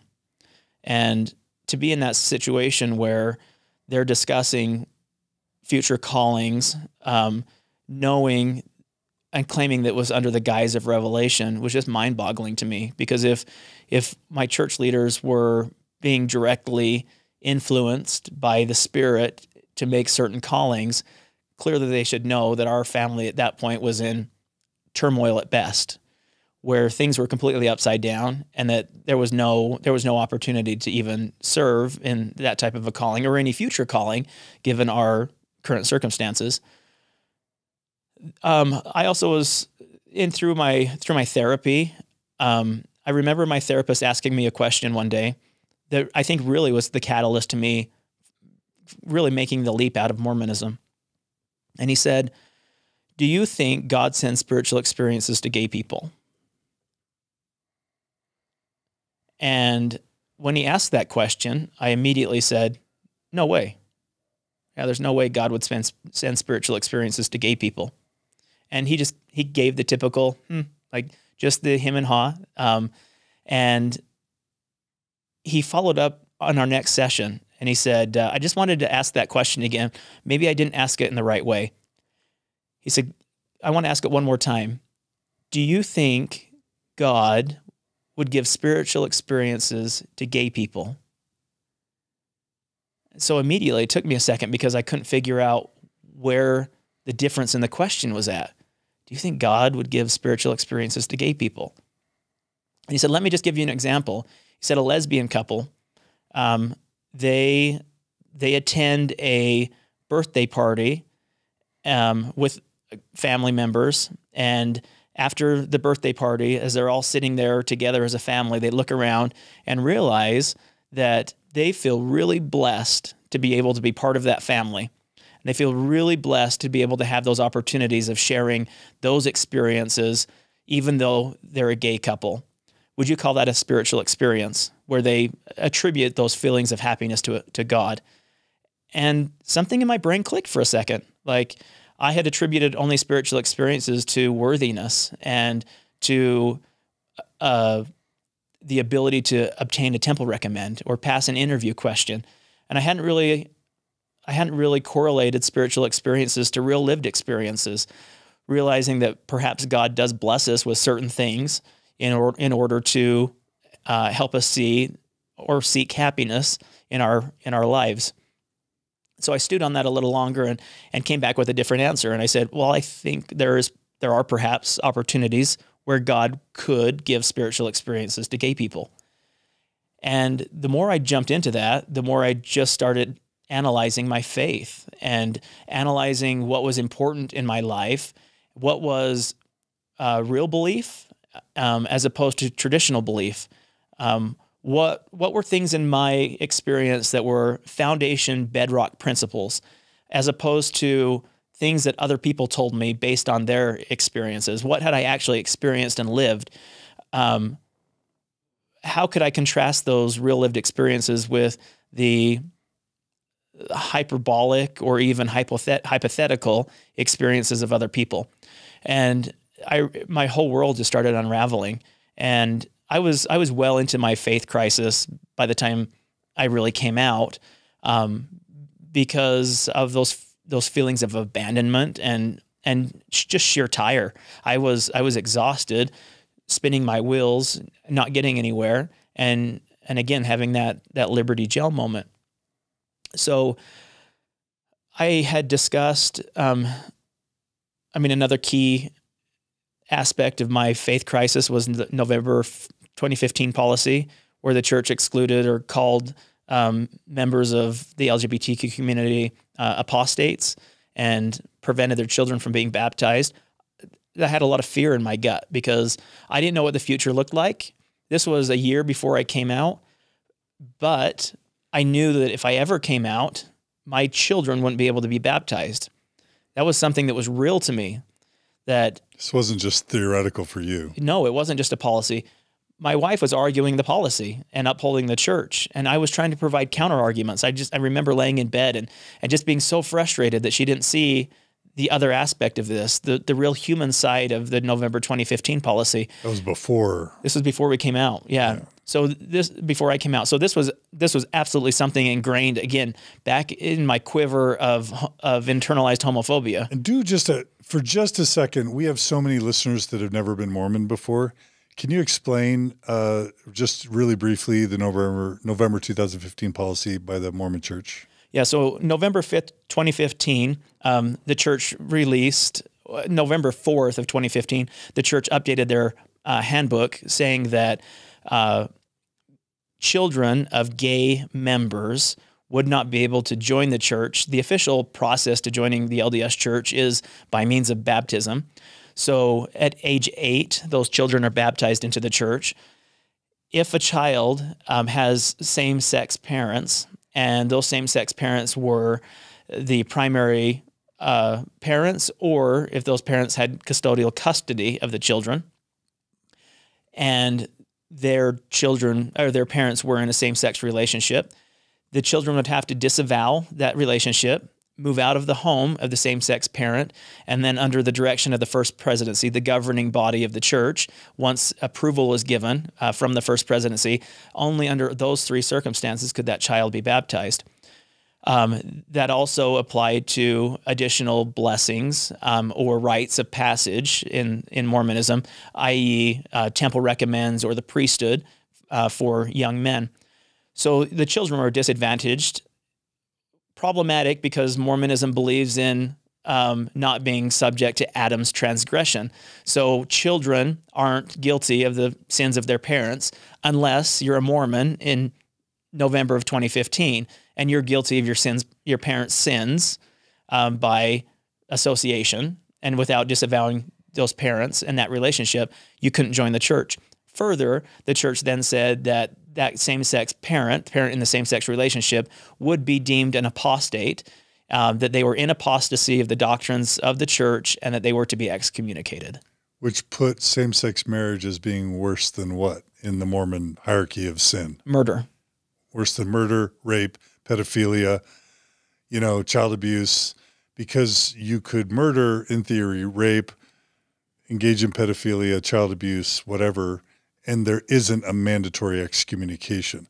But the November 2015 policy forbade children from getting blessed, forbade children from being baptized with a gay parent, right? Who's same-sex married, forbade Mormon boys from the priesthood, caused children to have to renounce their gay parents' marriage if they wanted to join the church at 18. All of that barbaric. And it made same-sex loving, committed relationships or marriage, which were legal by that point, worse than rape, pedophilia, abuse in the eyes of the Mormon Church. True? Am I overstating it? By the voice of my servant's voice, or of God's himself, it is the same. Yeah. Yeah. This is, that rocked the world.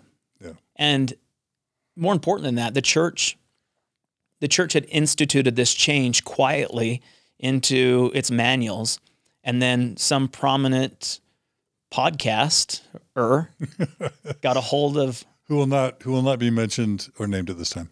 He who shall not be named got a hold of a copy of that November 2015 policy, and in his small reach, distributed this November 2015 policy of exclusion to the general masses, and it was hysteria. Yeah. I think that was a dark day in Mormonism. Yeah. The fallout of that was not only the head fake, like what direction is the church going at this point, but back to our discussions of real lived experiences. So many Latter-day Saint families with gay children in and out of these newly formed relationships, newly formed legal marriages.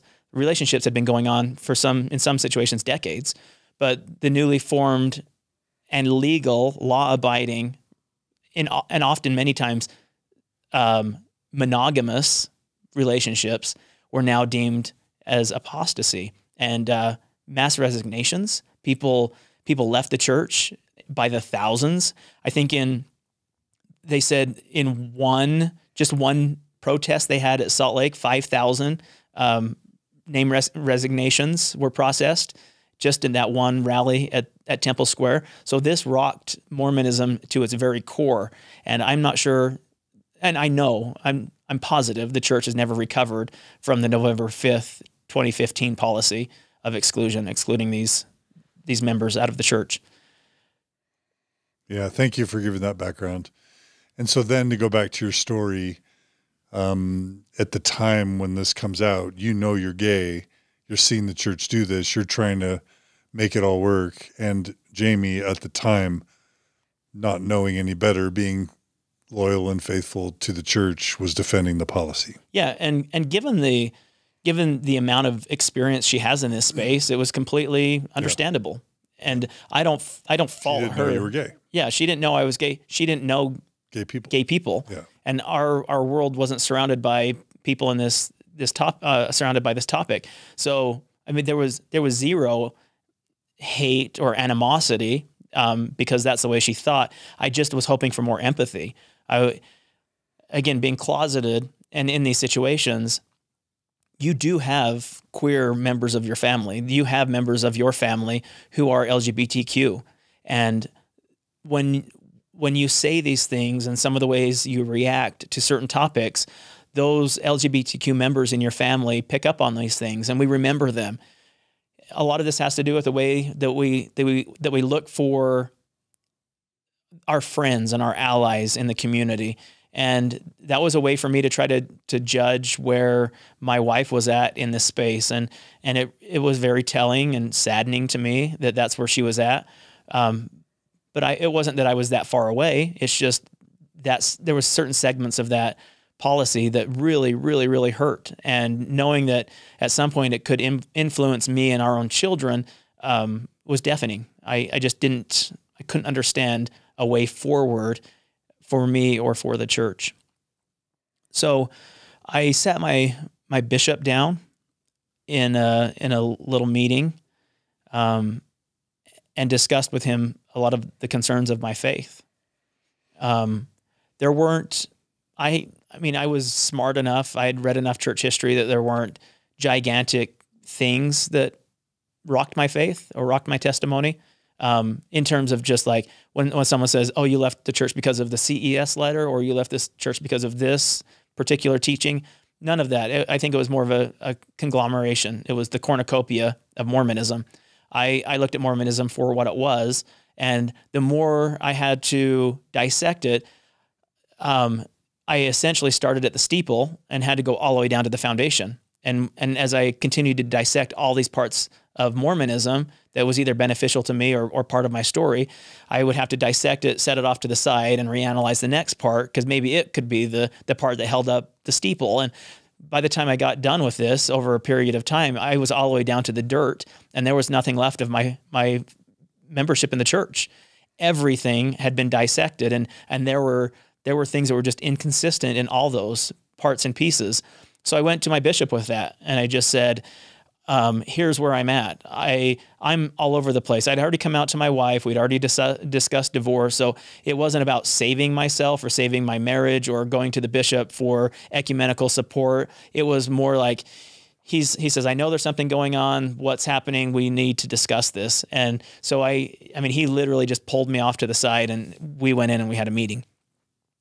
I started in with a number of issues that I had in terms of revelation, blacks in the priesthood, the polygamy ban. I talked about the November 2015 policy. I talked about the church's continual treatment of gays. I think I brought up gays enough that he was a little uncomfortable that I was spending so much time. And he says, look, when it comes to gays, the church has already covered that territory. We're all on the same page about how we feel about the gays, which was really painful to me again. But I also didn't want to out myself in this meeting. It wasn't the time or the place. I went through for about an hour and a half going through a number of items. We discussed the CES letter because there were things in the CES letter that I thought were valid complaints and valid arguments, anachronisms. There were, just historical issues, DNA evidences, the Heartland model, just a lot of different things in the church that he was brilliant enough. He was a CES director, or is that what they call him? He's like the principal of the CES in that area of the seminary program. So it wasn't like he had just fallen off a turnip truck and become a bishop. He was versed in church history. So he said, look, and for a moment, I actually felt like he was really candid and really honest with me. And he said, look, I trust you and I value our friendship. If there's something that you found out that I don't know about, I want to know about it too. Share your sources. Let's have a discussion about this. So I told him, I said, go read the CES letter. I said, just start with the CES letter and read the CES letter and then let me know what you think. 3 weeks later, and I'm pretty not active in fact, I think I only went to sacrament meeting only. Our ward does a Fifth Sunday fireside, and it was my bishop who then frames this Fifth Sunday fireside based around issues that some of his members are experiencing with their faith in terms of church history. And so I have to attend this because it's either his, it's in your honor. It's clearly not multiple members, and perhaps it could have been multiple, but the timing was painfully ironic that just weeks after we had this really long deep dive discussion that he comes up with all of his rebuttals to the CES. And I wasn't even I don't know that I've ever cleared 100% the whole of the CES letter. There were just points in there that were congruent and matched some of my own experiences, and I related to them. And there were parts of it that I thought Jeremy did fantastic. There were other parts of it that I was like, nothing burger. And I thought were stretches. So the CES letter wasn't this grand silver bullet. Yeah, for me at all. It was a different way of putting a new twist on issues that I had already had previously. So he holds the Fifth Sunday fireside. It was not anything I had nothing surprised me in this experience. But what did surprise me is I did start seeing some nuance in the membership. He discussed a little bit about LGBTQ issues. He discussed a little bit about blacks in the priesthood, but it was always framed with, we don't have all of the knowledge today. Once we get to the other side, there'll be more light and knowledge, and then all these questions will be answered. That seemed to be the fallback on every one of these scenarios. And he turned it into a little bit of a question and answer. A few of the members, just stalwart members, were jumping in to rescue him and to defend the faith. And so it was pretty evident that he didn't have answers for my questions. He didn't have answers. I mean, he's a bishop in a ward that likely was experiencing some hemorrhaging. In fact, I knew of a couple members that did leave. I didn't know why they left, but they did completely resign their memberships, causing mixed faith marriages. So I knew that was prevalent in our ward. This is in Vernal. This is in Vernal, yeah. I mean, Lisa Hacking. Yeah, I know. Yeah, she was on the podcast. That's a Vernal. When you heard the Hackings, you kind of got the sense that they were the only ones who have ever had a faith crisis in Vernal, a little bit. Yeah, I know that's not true, but it surprised me that when I learned that, I also reached out to them. I'm like, well, welcome to the club. Like, birds of a feather flock together. It's interesting to me though too, like, and maybe there are a number of members, I think, in those outlying communities that are hemorrhaging because they don't have that direct contact with Salt Lake City. And it's one thing to be here and to be able to run down to Temple Square and to be able to have a more generalized connection to the church. And it's something completely different when you're hundreds of miles away or even continents away from Mormonism. And I think that's a very real problem for the church. But also, I mean, its history alone is problematic. And there are a lot of unanswered questions. For me, there just wasn't enough. The ultimate thing that really hurt my whole experience was he released me from the young men's in that meeting and just said, if you don't feel like you're wanting or worthy of a temple recommend, and I never said I was not worthy, I just couldn't answer all the temple recommend questions honestly in terms of supporting and believing that certain members of the church were called of God. He said, then I have to take your temple recommend. And as such, I have to release you from your calling. I hadn't even made it home, and he had contacted my wife and asked her to come in for an interview. And in order to save face with the ward by releasing me, he wanted to call her as a primary president in order to that on Sunday, when they announced that I had been released from the young men's, they could say, and we called you as the primary president.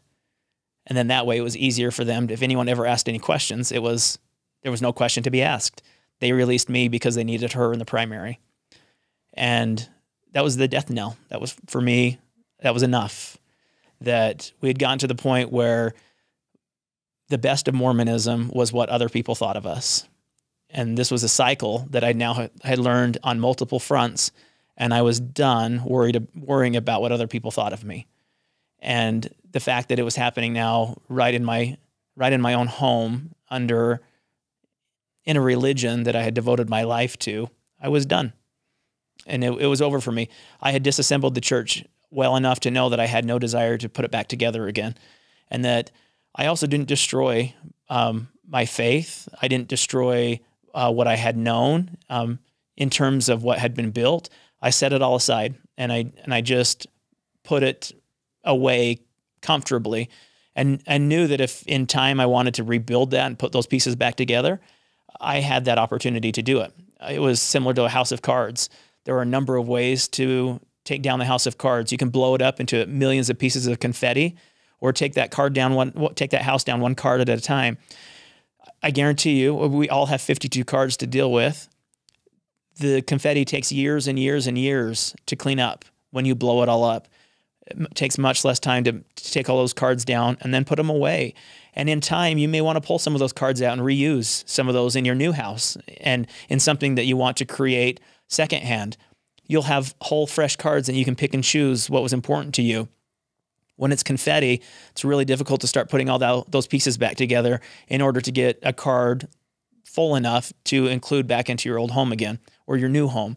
And that was really the philosophy that I took, just putting all this stuff away. I did that with my marriage. We just took everything down one card at a time and put it away in a box, knowing that some of these aspects of our marriage, they weren't painful. Like there was genuine love. There was connection in our relationship. Our family did have happy experiences and spiritual experiences. And there were times where we were very, very close. And I didn't want to sacrifice those memories. I didn't need to sacrifice those foundational principles of what we had built. So I did the very same method with the church. I had to do the very same method with my family, had to do the very same, recreate the same method with my work and with my friends. It's just everywhere I went, I was taking down the parts of the house that was me behind a curtain and the things that were false or pretend or created. And that was the very best thing that I could have done in order to get into a much healthier space. Mormonism is like that big oak tree that sits out in your front yard. When you pull that oak tree out, it leaves an enormous hole in the yard. And dirt and dust and debris and the neighborhood's trash, and sometimes a child or two could get lost in that rubble and in that mess. And the view from your window is just this pit of destruction. It was important for me to pull that tree out completely and then start refilling that hole with positive things that brought me joy, things that would challenge me, things that I could devote my time to. I had to replace Mormonism with something else. There were aspects of my life like tithing that were still somewhat important to me. Not that I wanted to continue giving to the church, but what about my resources to other projects or to other things that I believed in? I was spending hours as a young men's president. I was spending hours and hours and hours every week in activities. And then Sunday in my church calling and then also teaching, I needed to replace all that time that I had spent with the youth into something else. So those were all voids in my front yard that I had to start replacing. And the healthy part of that was I was replacing it not with dirt and debris and old pallets and garbage, but I was replacing it with things that were bringing me an opportunity at growing and becoming a better person. And that was really a foundation for the first time that I was finally comfortable in building on and finally comfortable in making some positive steps forward in.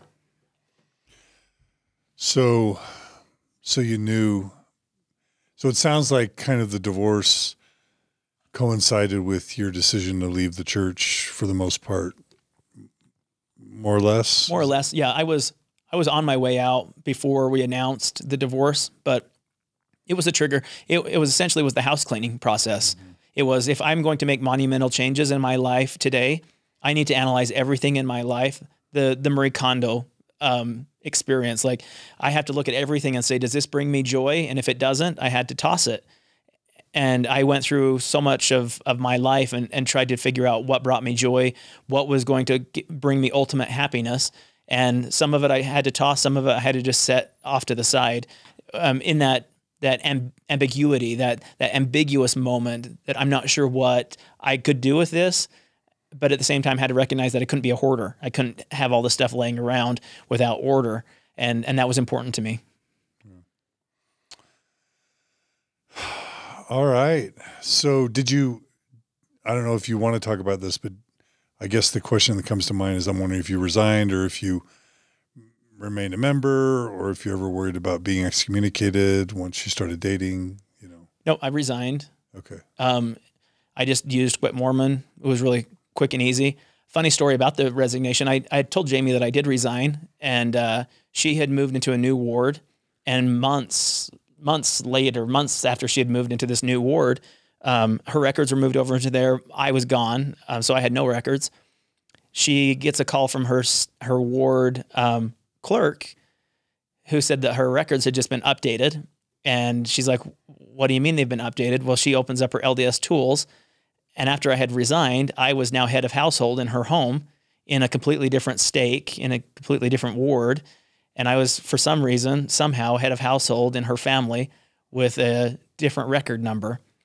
So I don't know what happened internally within the church, but just made another request to have them figure it out. And they indeed said, I am for sure gone. So in the mouth of 2 or 3 witnesses shall every word be established. I have officially resigned from the church. Mm-hmm. Maybe twice. Okay. Well, so the story with you and Jamie, 2 homes, 1 family is so beautiful. Leaving the church makes all the sense in the world. And I know we're going to have you back to talk more, but what should we talk about today to conclude part 2?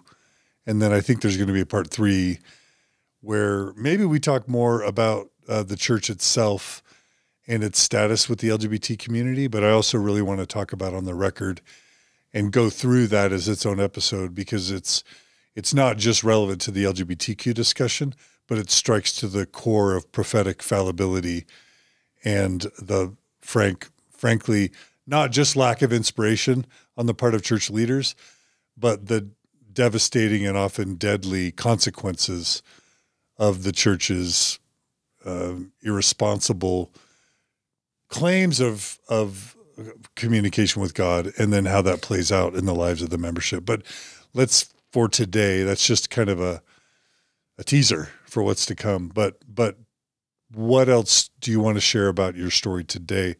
Because there's so much. There's you rebuilding your life after losing your Mormon faith. There's you learning to date as a gay man. There's you maybe even falling in love and finding what love can really feel like when you're loving with someone you can love with your spirit, and your heart and your body and your soul. There's that. There's parenting, as a gay single dad. And then there's all the activism work that you've done. Like, that's heroic to me, and I'd want to spend multiple hours just on that. So I know that we have finite time. So what parts do you want to conclude with today? I think the important part, just to kind of wrap up this part of the story, is that this familiar territory, there are those who will be listening to this episode who are closeted themselves in that same place that I was at 3-5 years ago, where you don't know what's happening. All that you want to do is be happy, and you want to find connection. You want to find you're heard. You want to just be happy. That's obtainable. If there's anything that I could say, it's that you're not alone, and that you're not broken, and that there are opportunities for you ahead. I just been told, one talk after the next, one meeting with a bishop after the next, one personal interview with myself, time and time again, that I could be something that I wasn't, fearing that thing that I was running from. And the ultimate reality was that I wasn't broken. There was nothing for me to be fixed. There was nothing within me that was necessary to change. And we have to get out of that mindset that the only way to find happiness is by looking like everyone else. We have to get out of these situations where groups of religious authority tell us, you have to love like I do, or look like I do, or dress like I do in order to be favored of God. If there is a God, and if all of this is centered around the importance of family, it strikes me as wildly inconvenient that the church wants to destroy the family and my ability to create a family and to have loving relationships with my children and with my spouse, even though he is of the same gender as myself. In exchange for what? If Mormonism's great message is in its power of raising happy, healthy, vibrant families in this world, then why destroy mine? Because it is all of those things. It is happy, it is healthy, it is vibrant, it is not nuclear, and it is not traditional. And if we want to talk about things being unnatural, that my relationship with my partner is unnatural, then so is walking on water. That's unnatural also, but it doesn't make it wrong.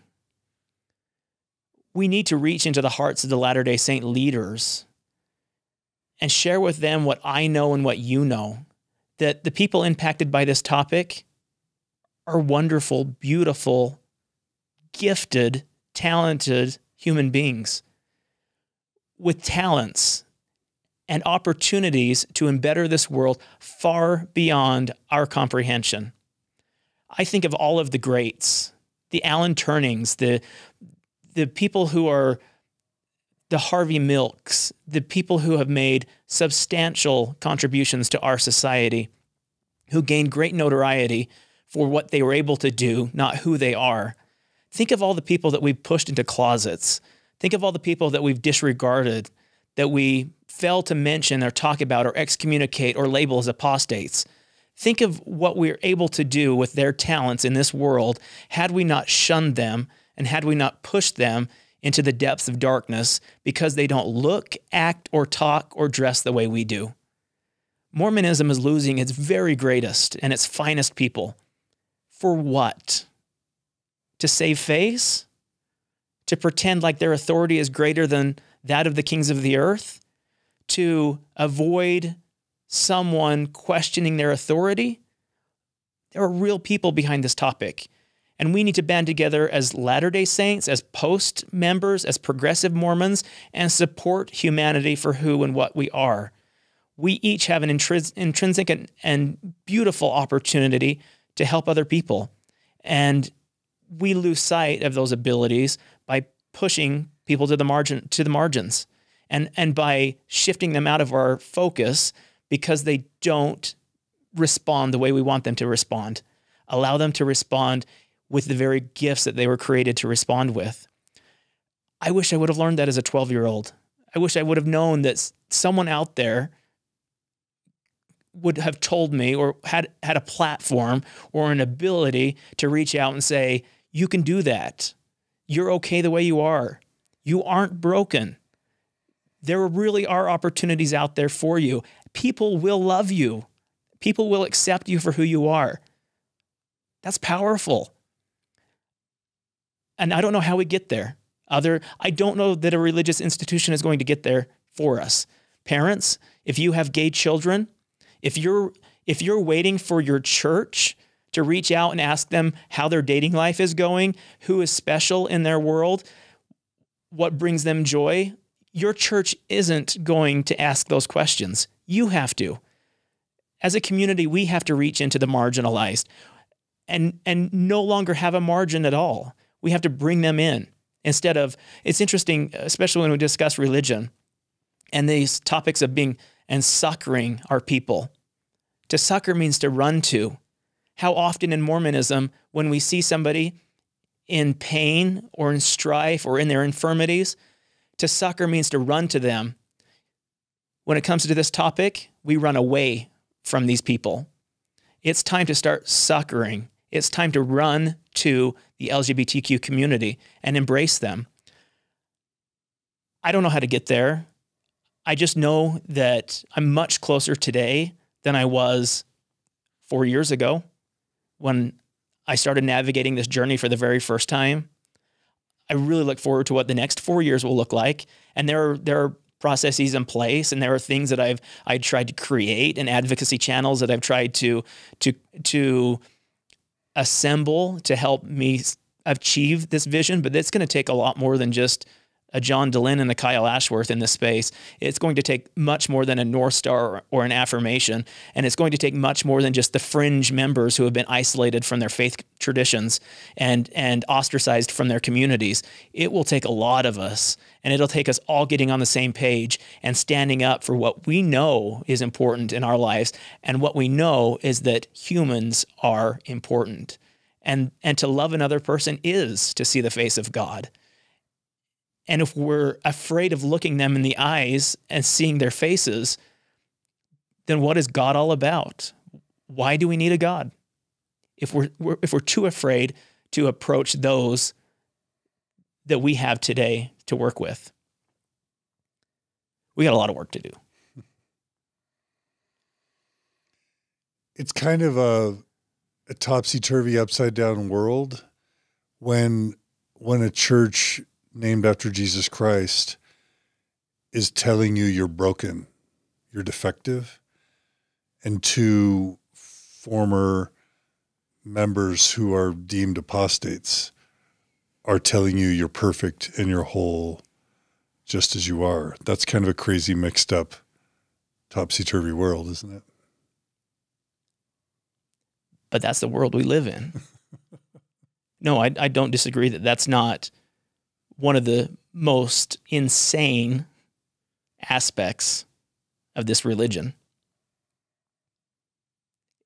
It's mind-boggling.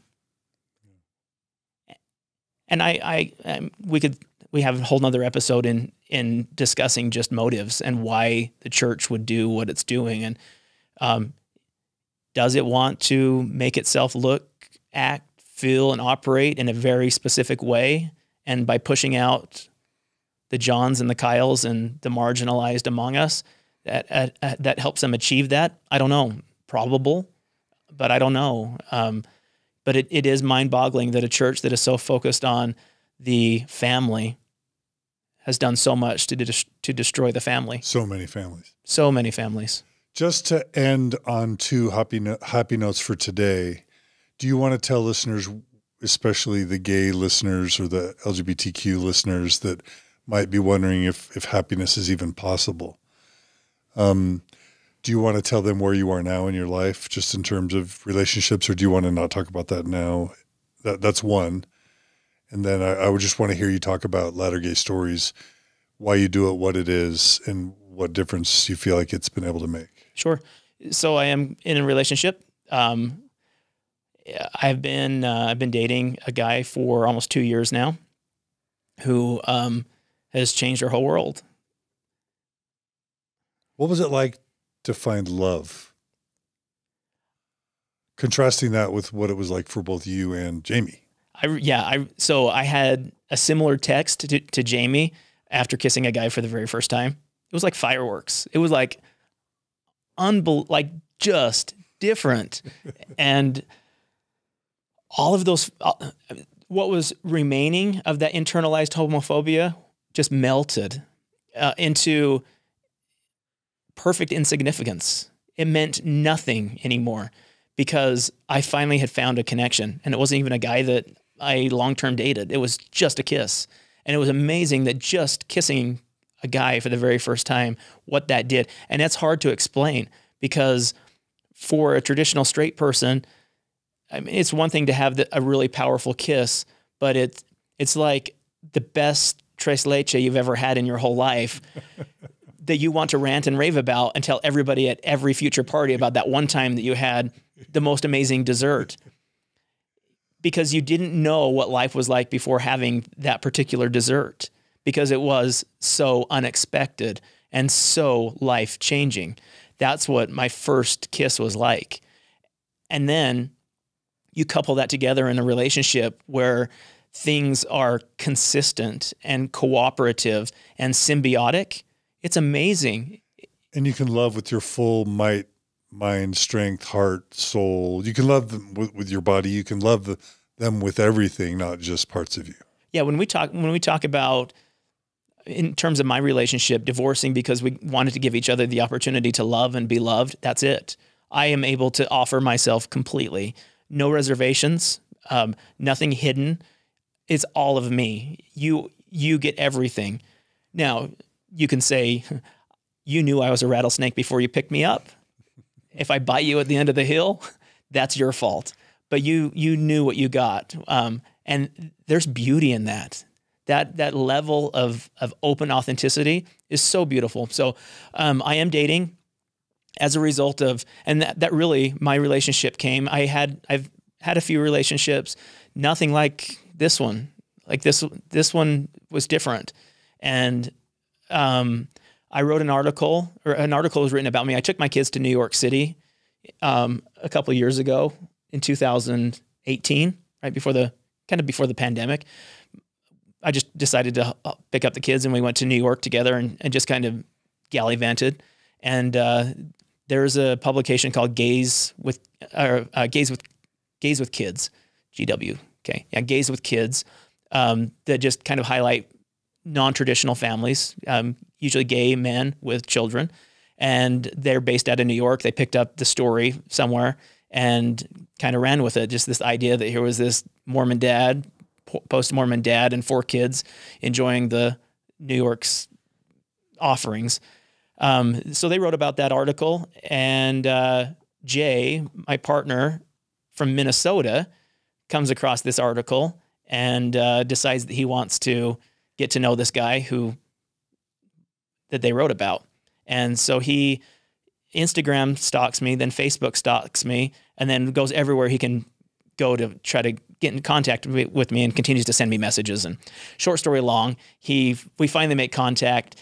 He decides he's coming out to Utah for some training after a few months of talking back and forth, and I having zero interest in dating long distance, but also in this space where I've been working with Latter-day Stories and in the advocacy space. I get messages from people all the time, and sometimes it takes a lot of energy to respond to the many messages that you get. And so I just kind of bundled him in the pile of messages, the quick salutations, the hellos, highs, great, wonderful day, those. Well, then he was coming to Utah, asked me if I would go out to dinner with him. He pretty much stands me up. We were supposed to meet at a certain time, and like 2.5 or 3 hours later, he finally shows up. But me, without anything going on and very boring in my life, I stayed there waiting for him the whole time. And I'm glad I did, because as soon as I saw him, like, there were some fireworks again. He's just one of these guys that I would have never growing up, when I decided what I think the most probable partner would be. He's probably everything opposite of all those things.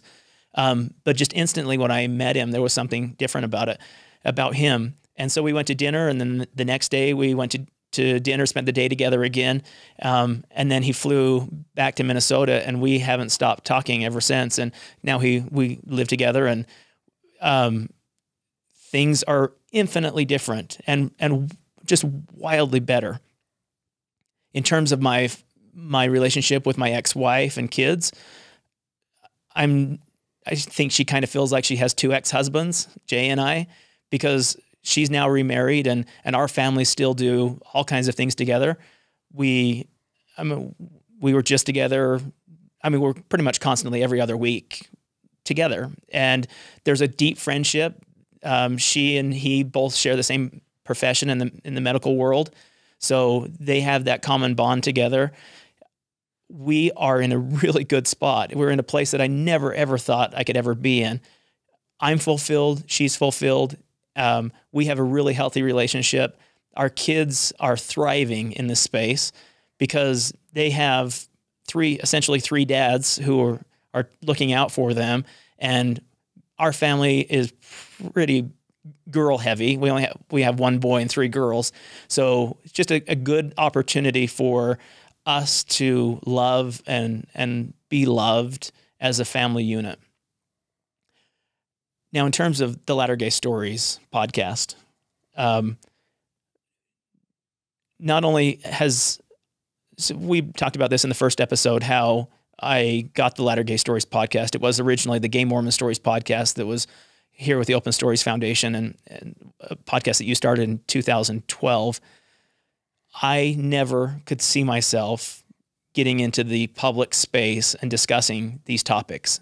This is scary territory.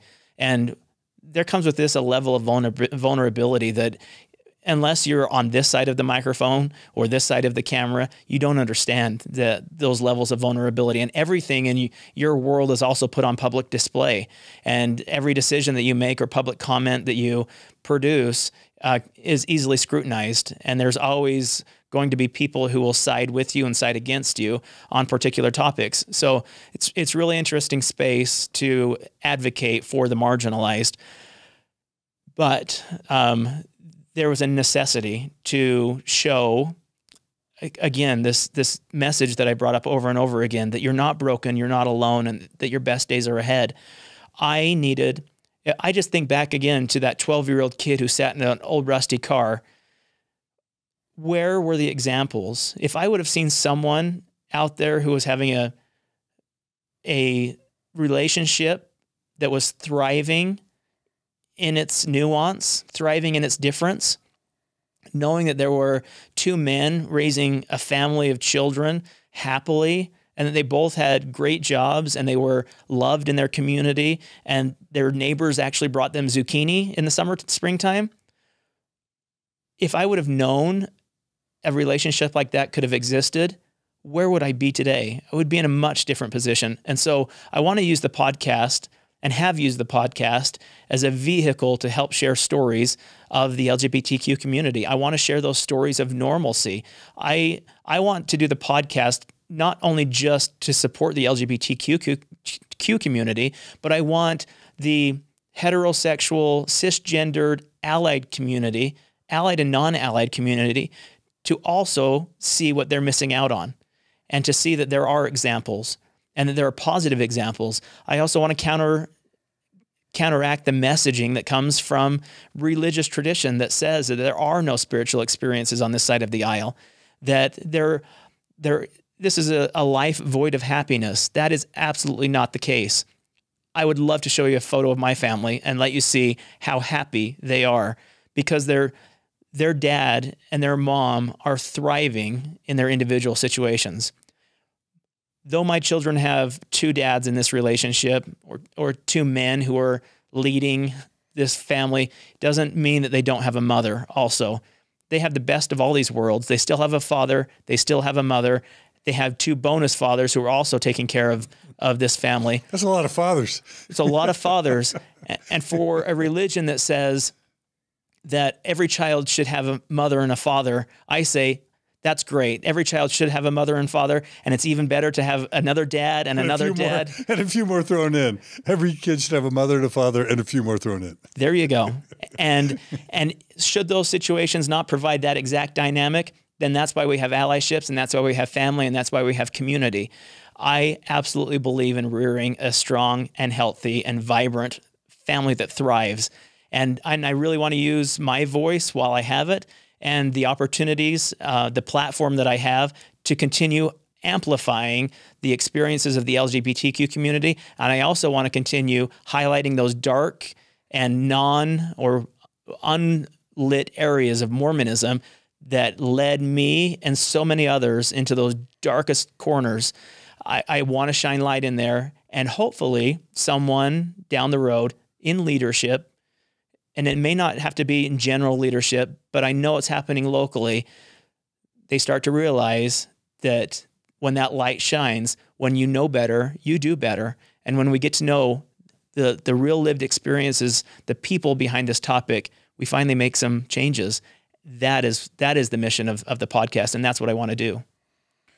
And based on you've been doing it for how long now? 2.5 years. 2.5 years. And based on the feedback you've received so far, do you feel like it's started to achieve its purpose or its goal? Are you getting good feedback? Getting excellent feedback. And our episodes, some of our episodes will gain 20,000 views or listens. I don't know. I don't know 20,000 gay Mormons. Yeah. I don't know 20,000 gay Mormons and their families and their friends. Yeah. I don't know that many people. Yeah. Who is ingesting this content. Yeah. I think this topic, it's either I'm broadcasting to some village that's just picking it up for fun, or this topic impacts more people than we're giving credit to. Yeah. And I think that's also a message that the church needs to understand as well, that you have isolated such a large segment of your population that is thirsty and desperate for connection. But I don't push YouTube as much. I need to start pushing YouTube, even though all the episodes do have video and audio.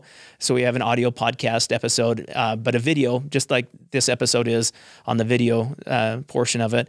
But we mainly run those through Facebook. But I have, I think, 7,800 people who follow or like the podcast, and another 8,000 who follow it. So I'm in a good base of around 15 or 16,000 people just on our Facebook side of it.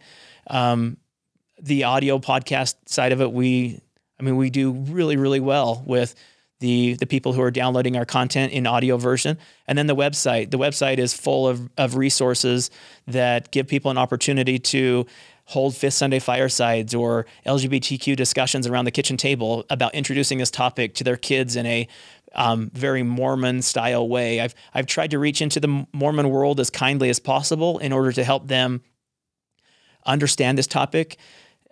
Pre-pandemic, I taught a class called What to Expect When You Weren't Expecting Homosexuality, which essentially was a coming out class or a pre-parental plan for when your child does come out. And I'm always heartened by the parents who show up in those spaces who say, we don't have a gay kid that we know of, but we're here to try to understand this a little better because we had, and it's usually a niece or a friend or a neighbor or someone who come out. And because of that, they're hedging their bets. And I appreciate Latter-day Saints in that space. I appreciate allies in that space who don't have gay kids at all, who have become some of my greatest friends because they reached into the space. I know some good friends of mine. He's a former bishop. She is salt of the earth. I've met these people. They have, yes, they have no gay children. That they know of. But they do not hesitate to call up and say, when do you and Jay want to go out on a double date? Let's go to dinner. And it's us and multiple other couples. When they asked that the very first time, I almost melted. Like, why should I break down in like an emotional ball of sadness / happiness when a straight couple is willing to go out in public with me, with my boyfriend, and be okay with going to dinner, especially when that straight couple is a bishop? I mean, think of what you can do in the lives of the LGBTQ community when you make something as simple as dinner a priority as a straight, cisgendered person. Those are the types of advocacy that I want to see more of. I care less about loud, boisterous rallies and more about the individual experience and helping you as a listener and myself as a person adjacent to this community in creating personal connection. Because I know when you create that personal connection with someone, you will do better. And I need more people to do better. We all need more people to do better. That might be a great place to end today, but I don't want that to be the end of our conversations. Is that okay? I'm game for another round. Yeah, we'll do another round. We'll come back. We'll come back for part 3 with Kyle. We'll talk about the church and the LGBTQ experience and the church's policies today, maybe a little bit. And then we'll also talk about what is a very important document. To me, I don't want to be hyperbolic, but the CES letter is a super important PDF. I think this on the record PDF is an equally important document to the church and to the lives of tens of thousands, if not more people. So you got to check out on the record, regardless of how you feel about this issue. And we got to come back and do an episode or two just on that document. Yeah. And the easiest way to find on the record, because I think it would be great for people to, especially if we're going to do an episode, they can digest and jump into that ahead of time. But lattergaystories.org/record, lattergaystories.org/record.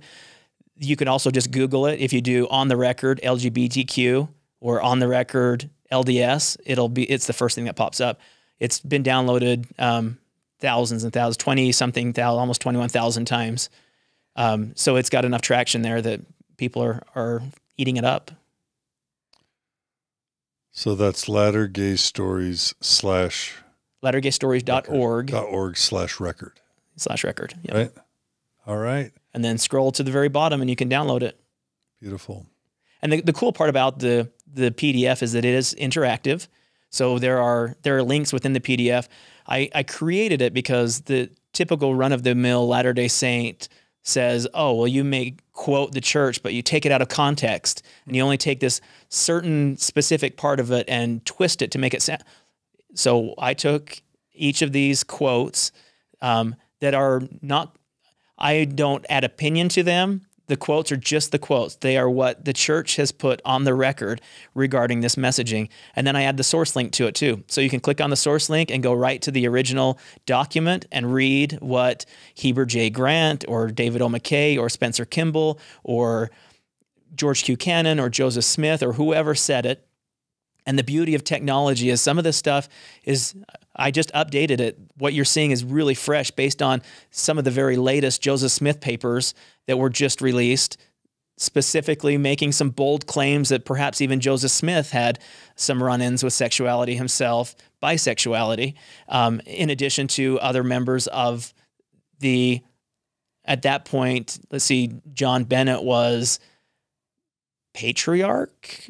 I thought he was co-president of the church. He was also the major general of the Nauvoo Legion. Yeah. Just a number of fascinating articles that are now coming out due to the Joseph Smith papers that paint a very queer history among Latter-day Saints. And so what is on the record is on the record. So LatterGayStories.org/record. Yeah, and just to be clear, what we talked about at lunch is that you have decent evidence to support the idea, and the D. Michael Quinn, apparently, the late D. Michael Quinn, who communicated with you, there is evidence to suggest that Joseph Smith was engaged in some gay sexual activity himself. Is that what you're saying? Correct. And so credible information. We're talking about the Times and Seasons, which is church production, and this is now printed in the Joseph Smith papers.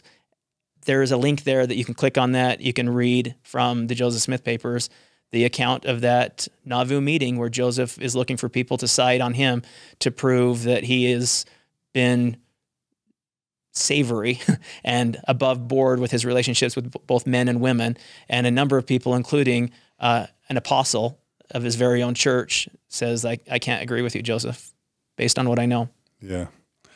That's pretty interesting evidence. And again, the purpose of the on the record isn't to litigate or to debate. It's just to put the quotes on the record and the experiences on the record and allow the reader to take that journey into this space. And I think that's the beauty and the fascination of church history is dissecting this and really jumping down this rabbit hole and seeing where it takes you. Beautiful. Beautiful. All right. Well, Kyle Ashworth, you did not disappoint. I've been wanting to interview you for forever, or at least several years, and it's been so lovely to have you today. Thank you for coming to the studios. Thanks for sharing your story.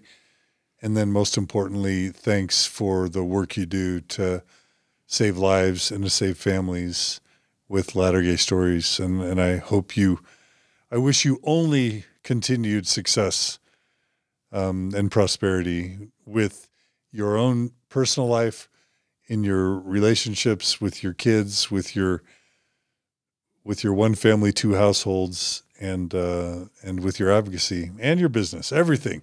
May you live long and prosper, Kyle Ashworth. Thank you, John. And I do have to give you a little praise as well. Honestly, without your advocacy in this space, without your TED Talk and your ability to reach into the LGBTQ community and then find and create a desire to reach into this space and create the Gay Mormon Stories podcast, I wouldn't have connected with that.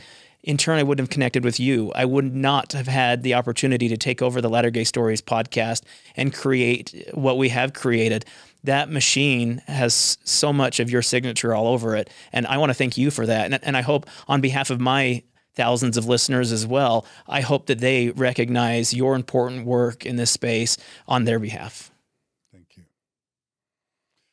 It's sacred work. It is. I'm having so much fun. Like, I've never enjoyed my life more than at age 51 right now. I'm loving life. Are you loving life a little bit? All 38 and a half years of it. You're so young.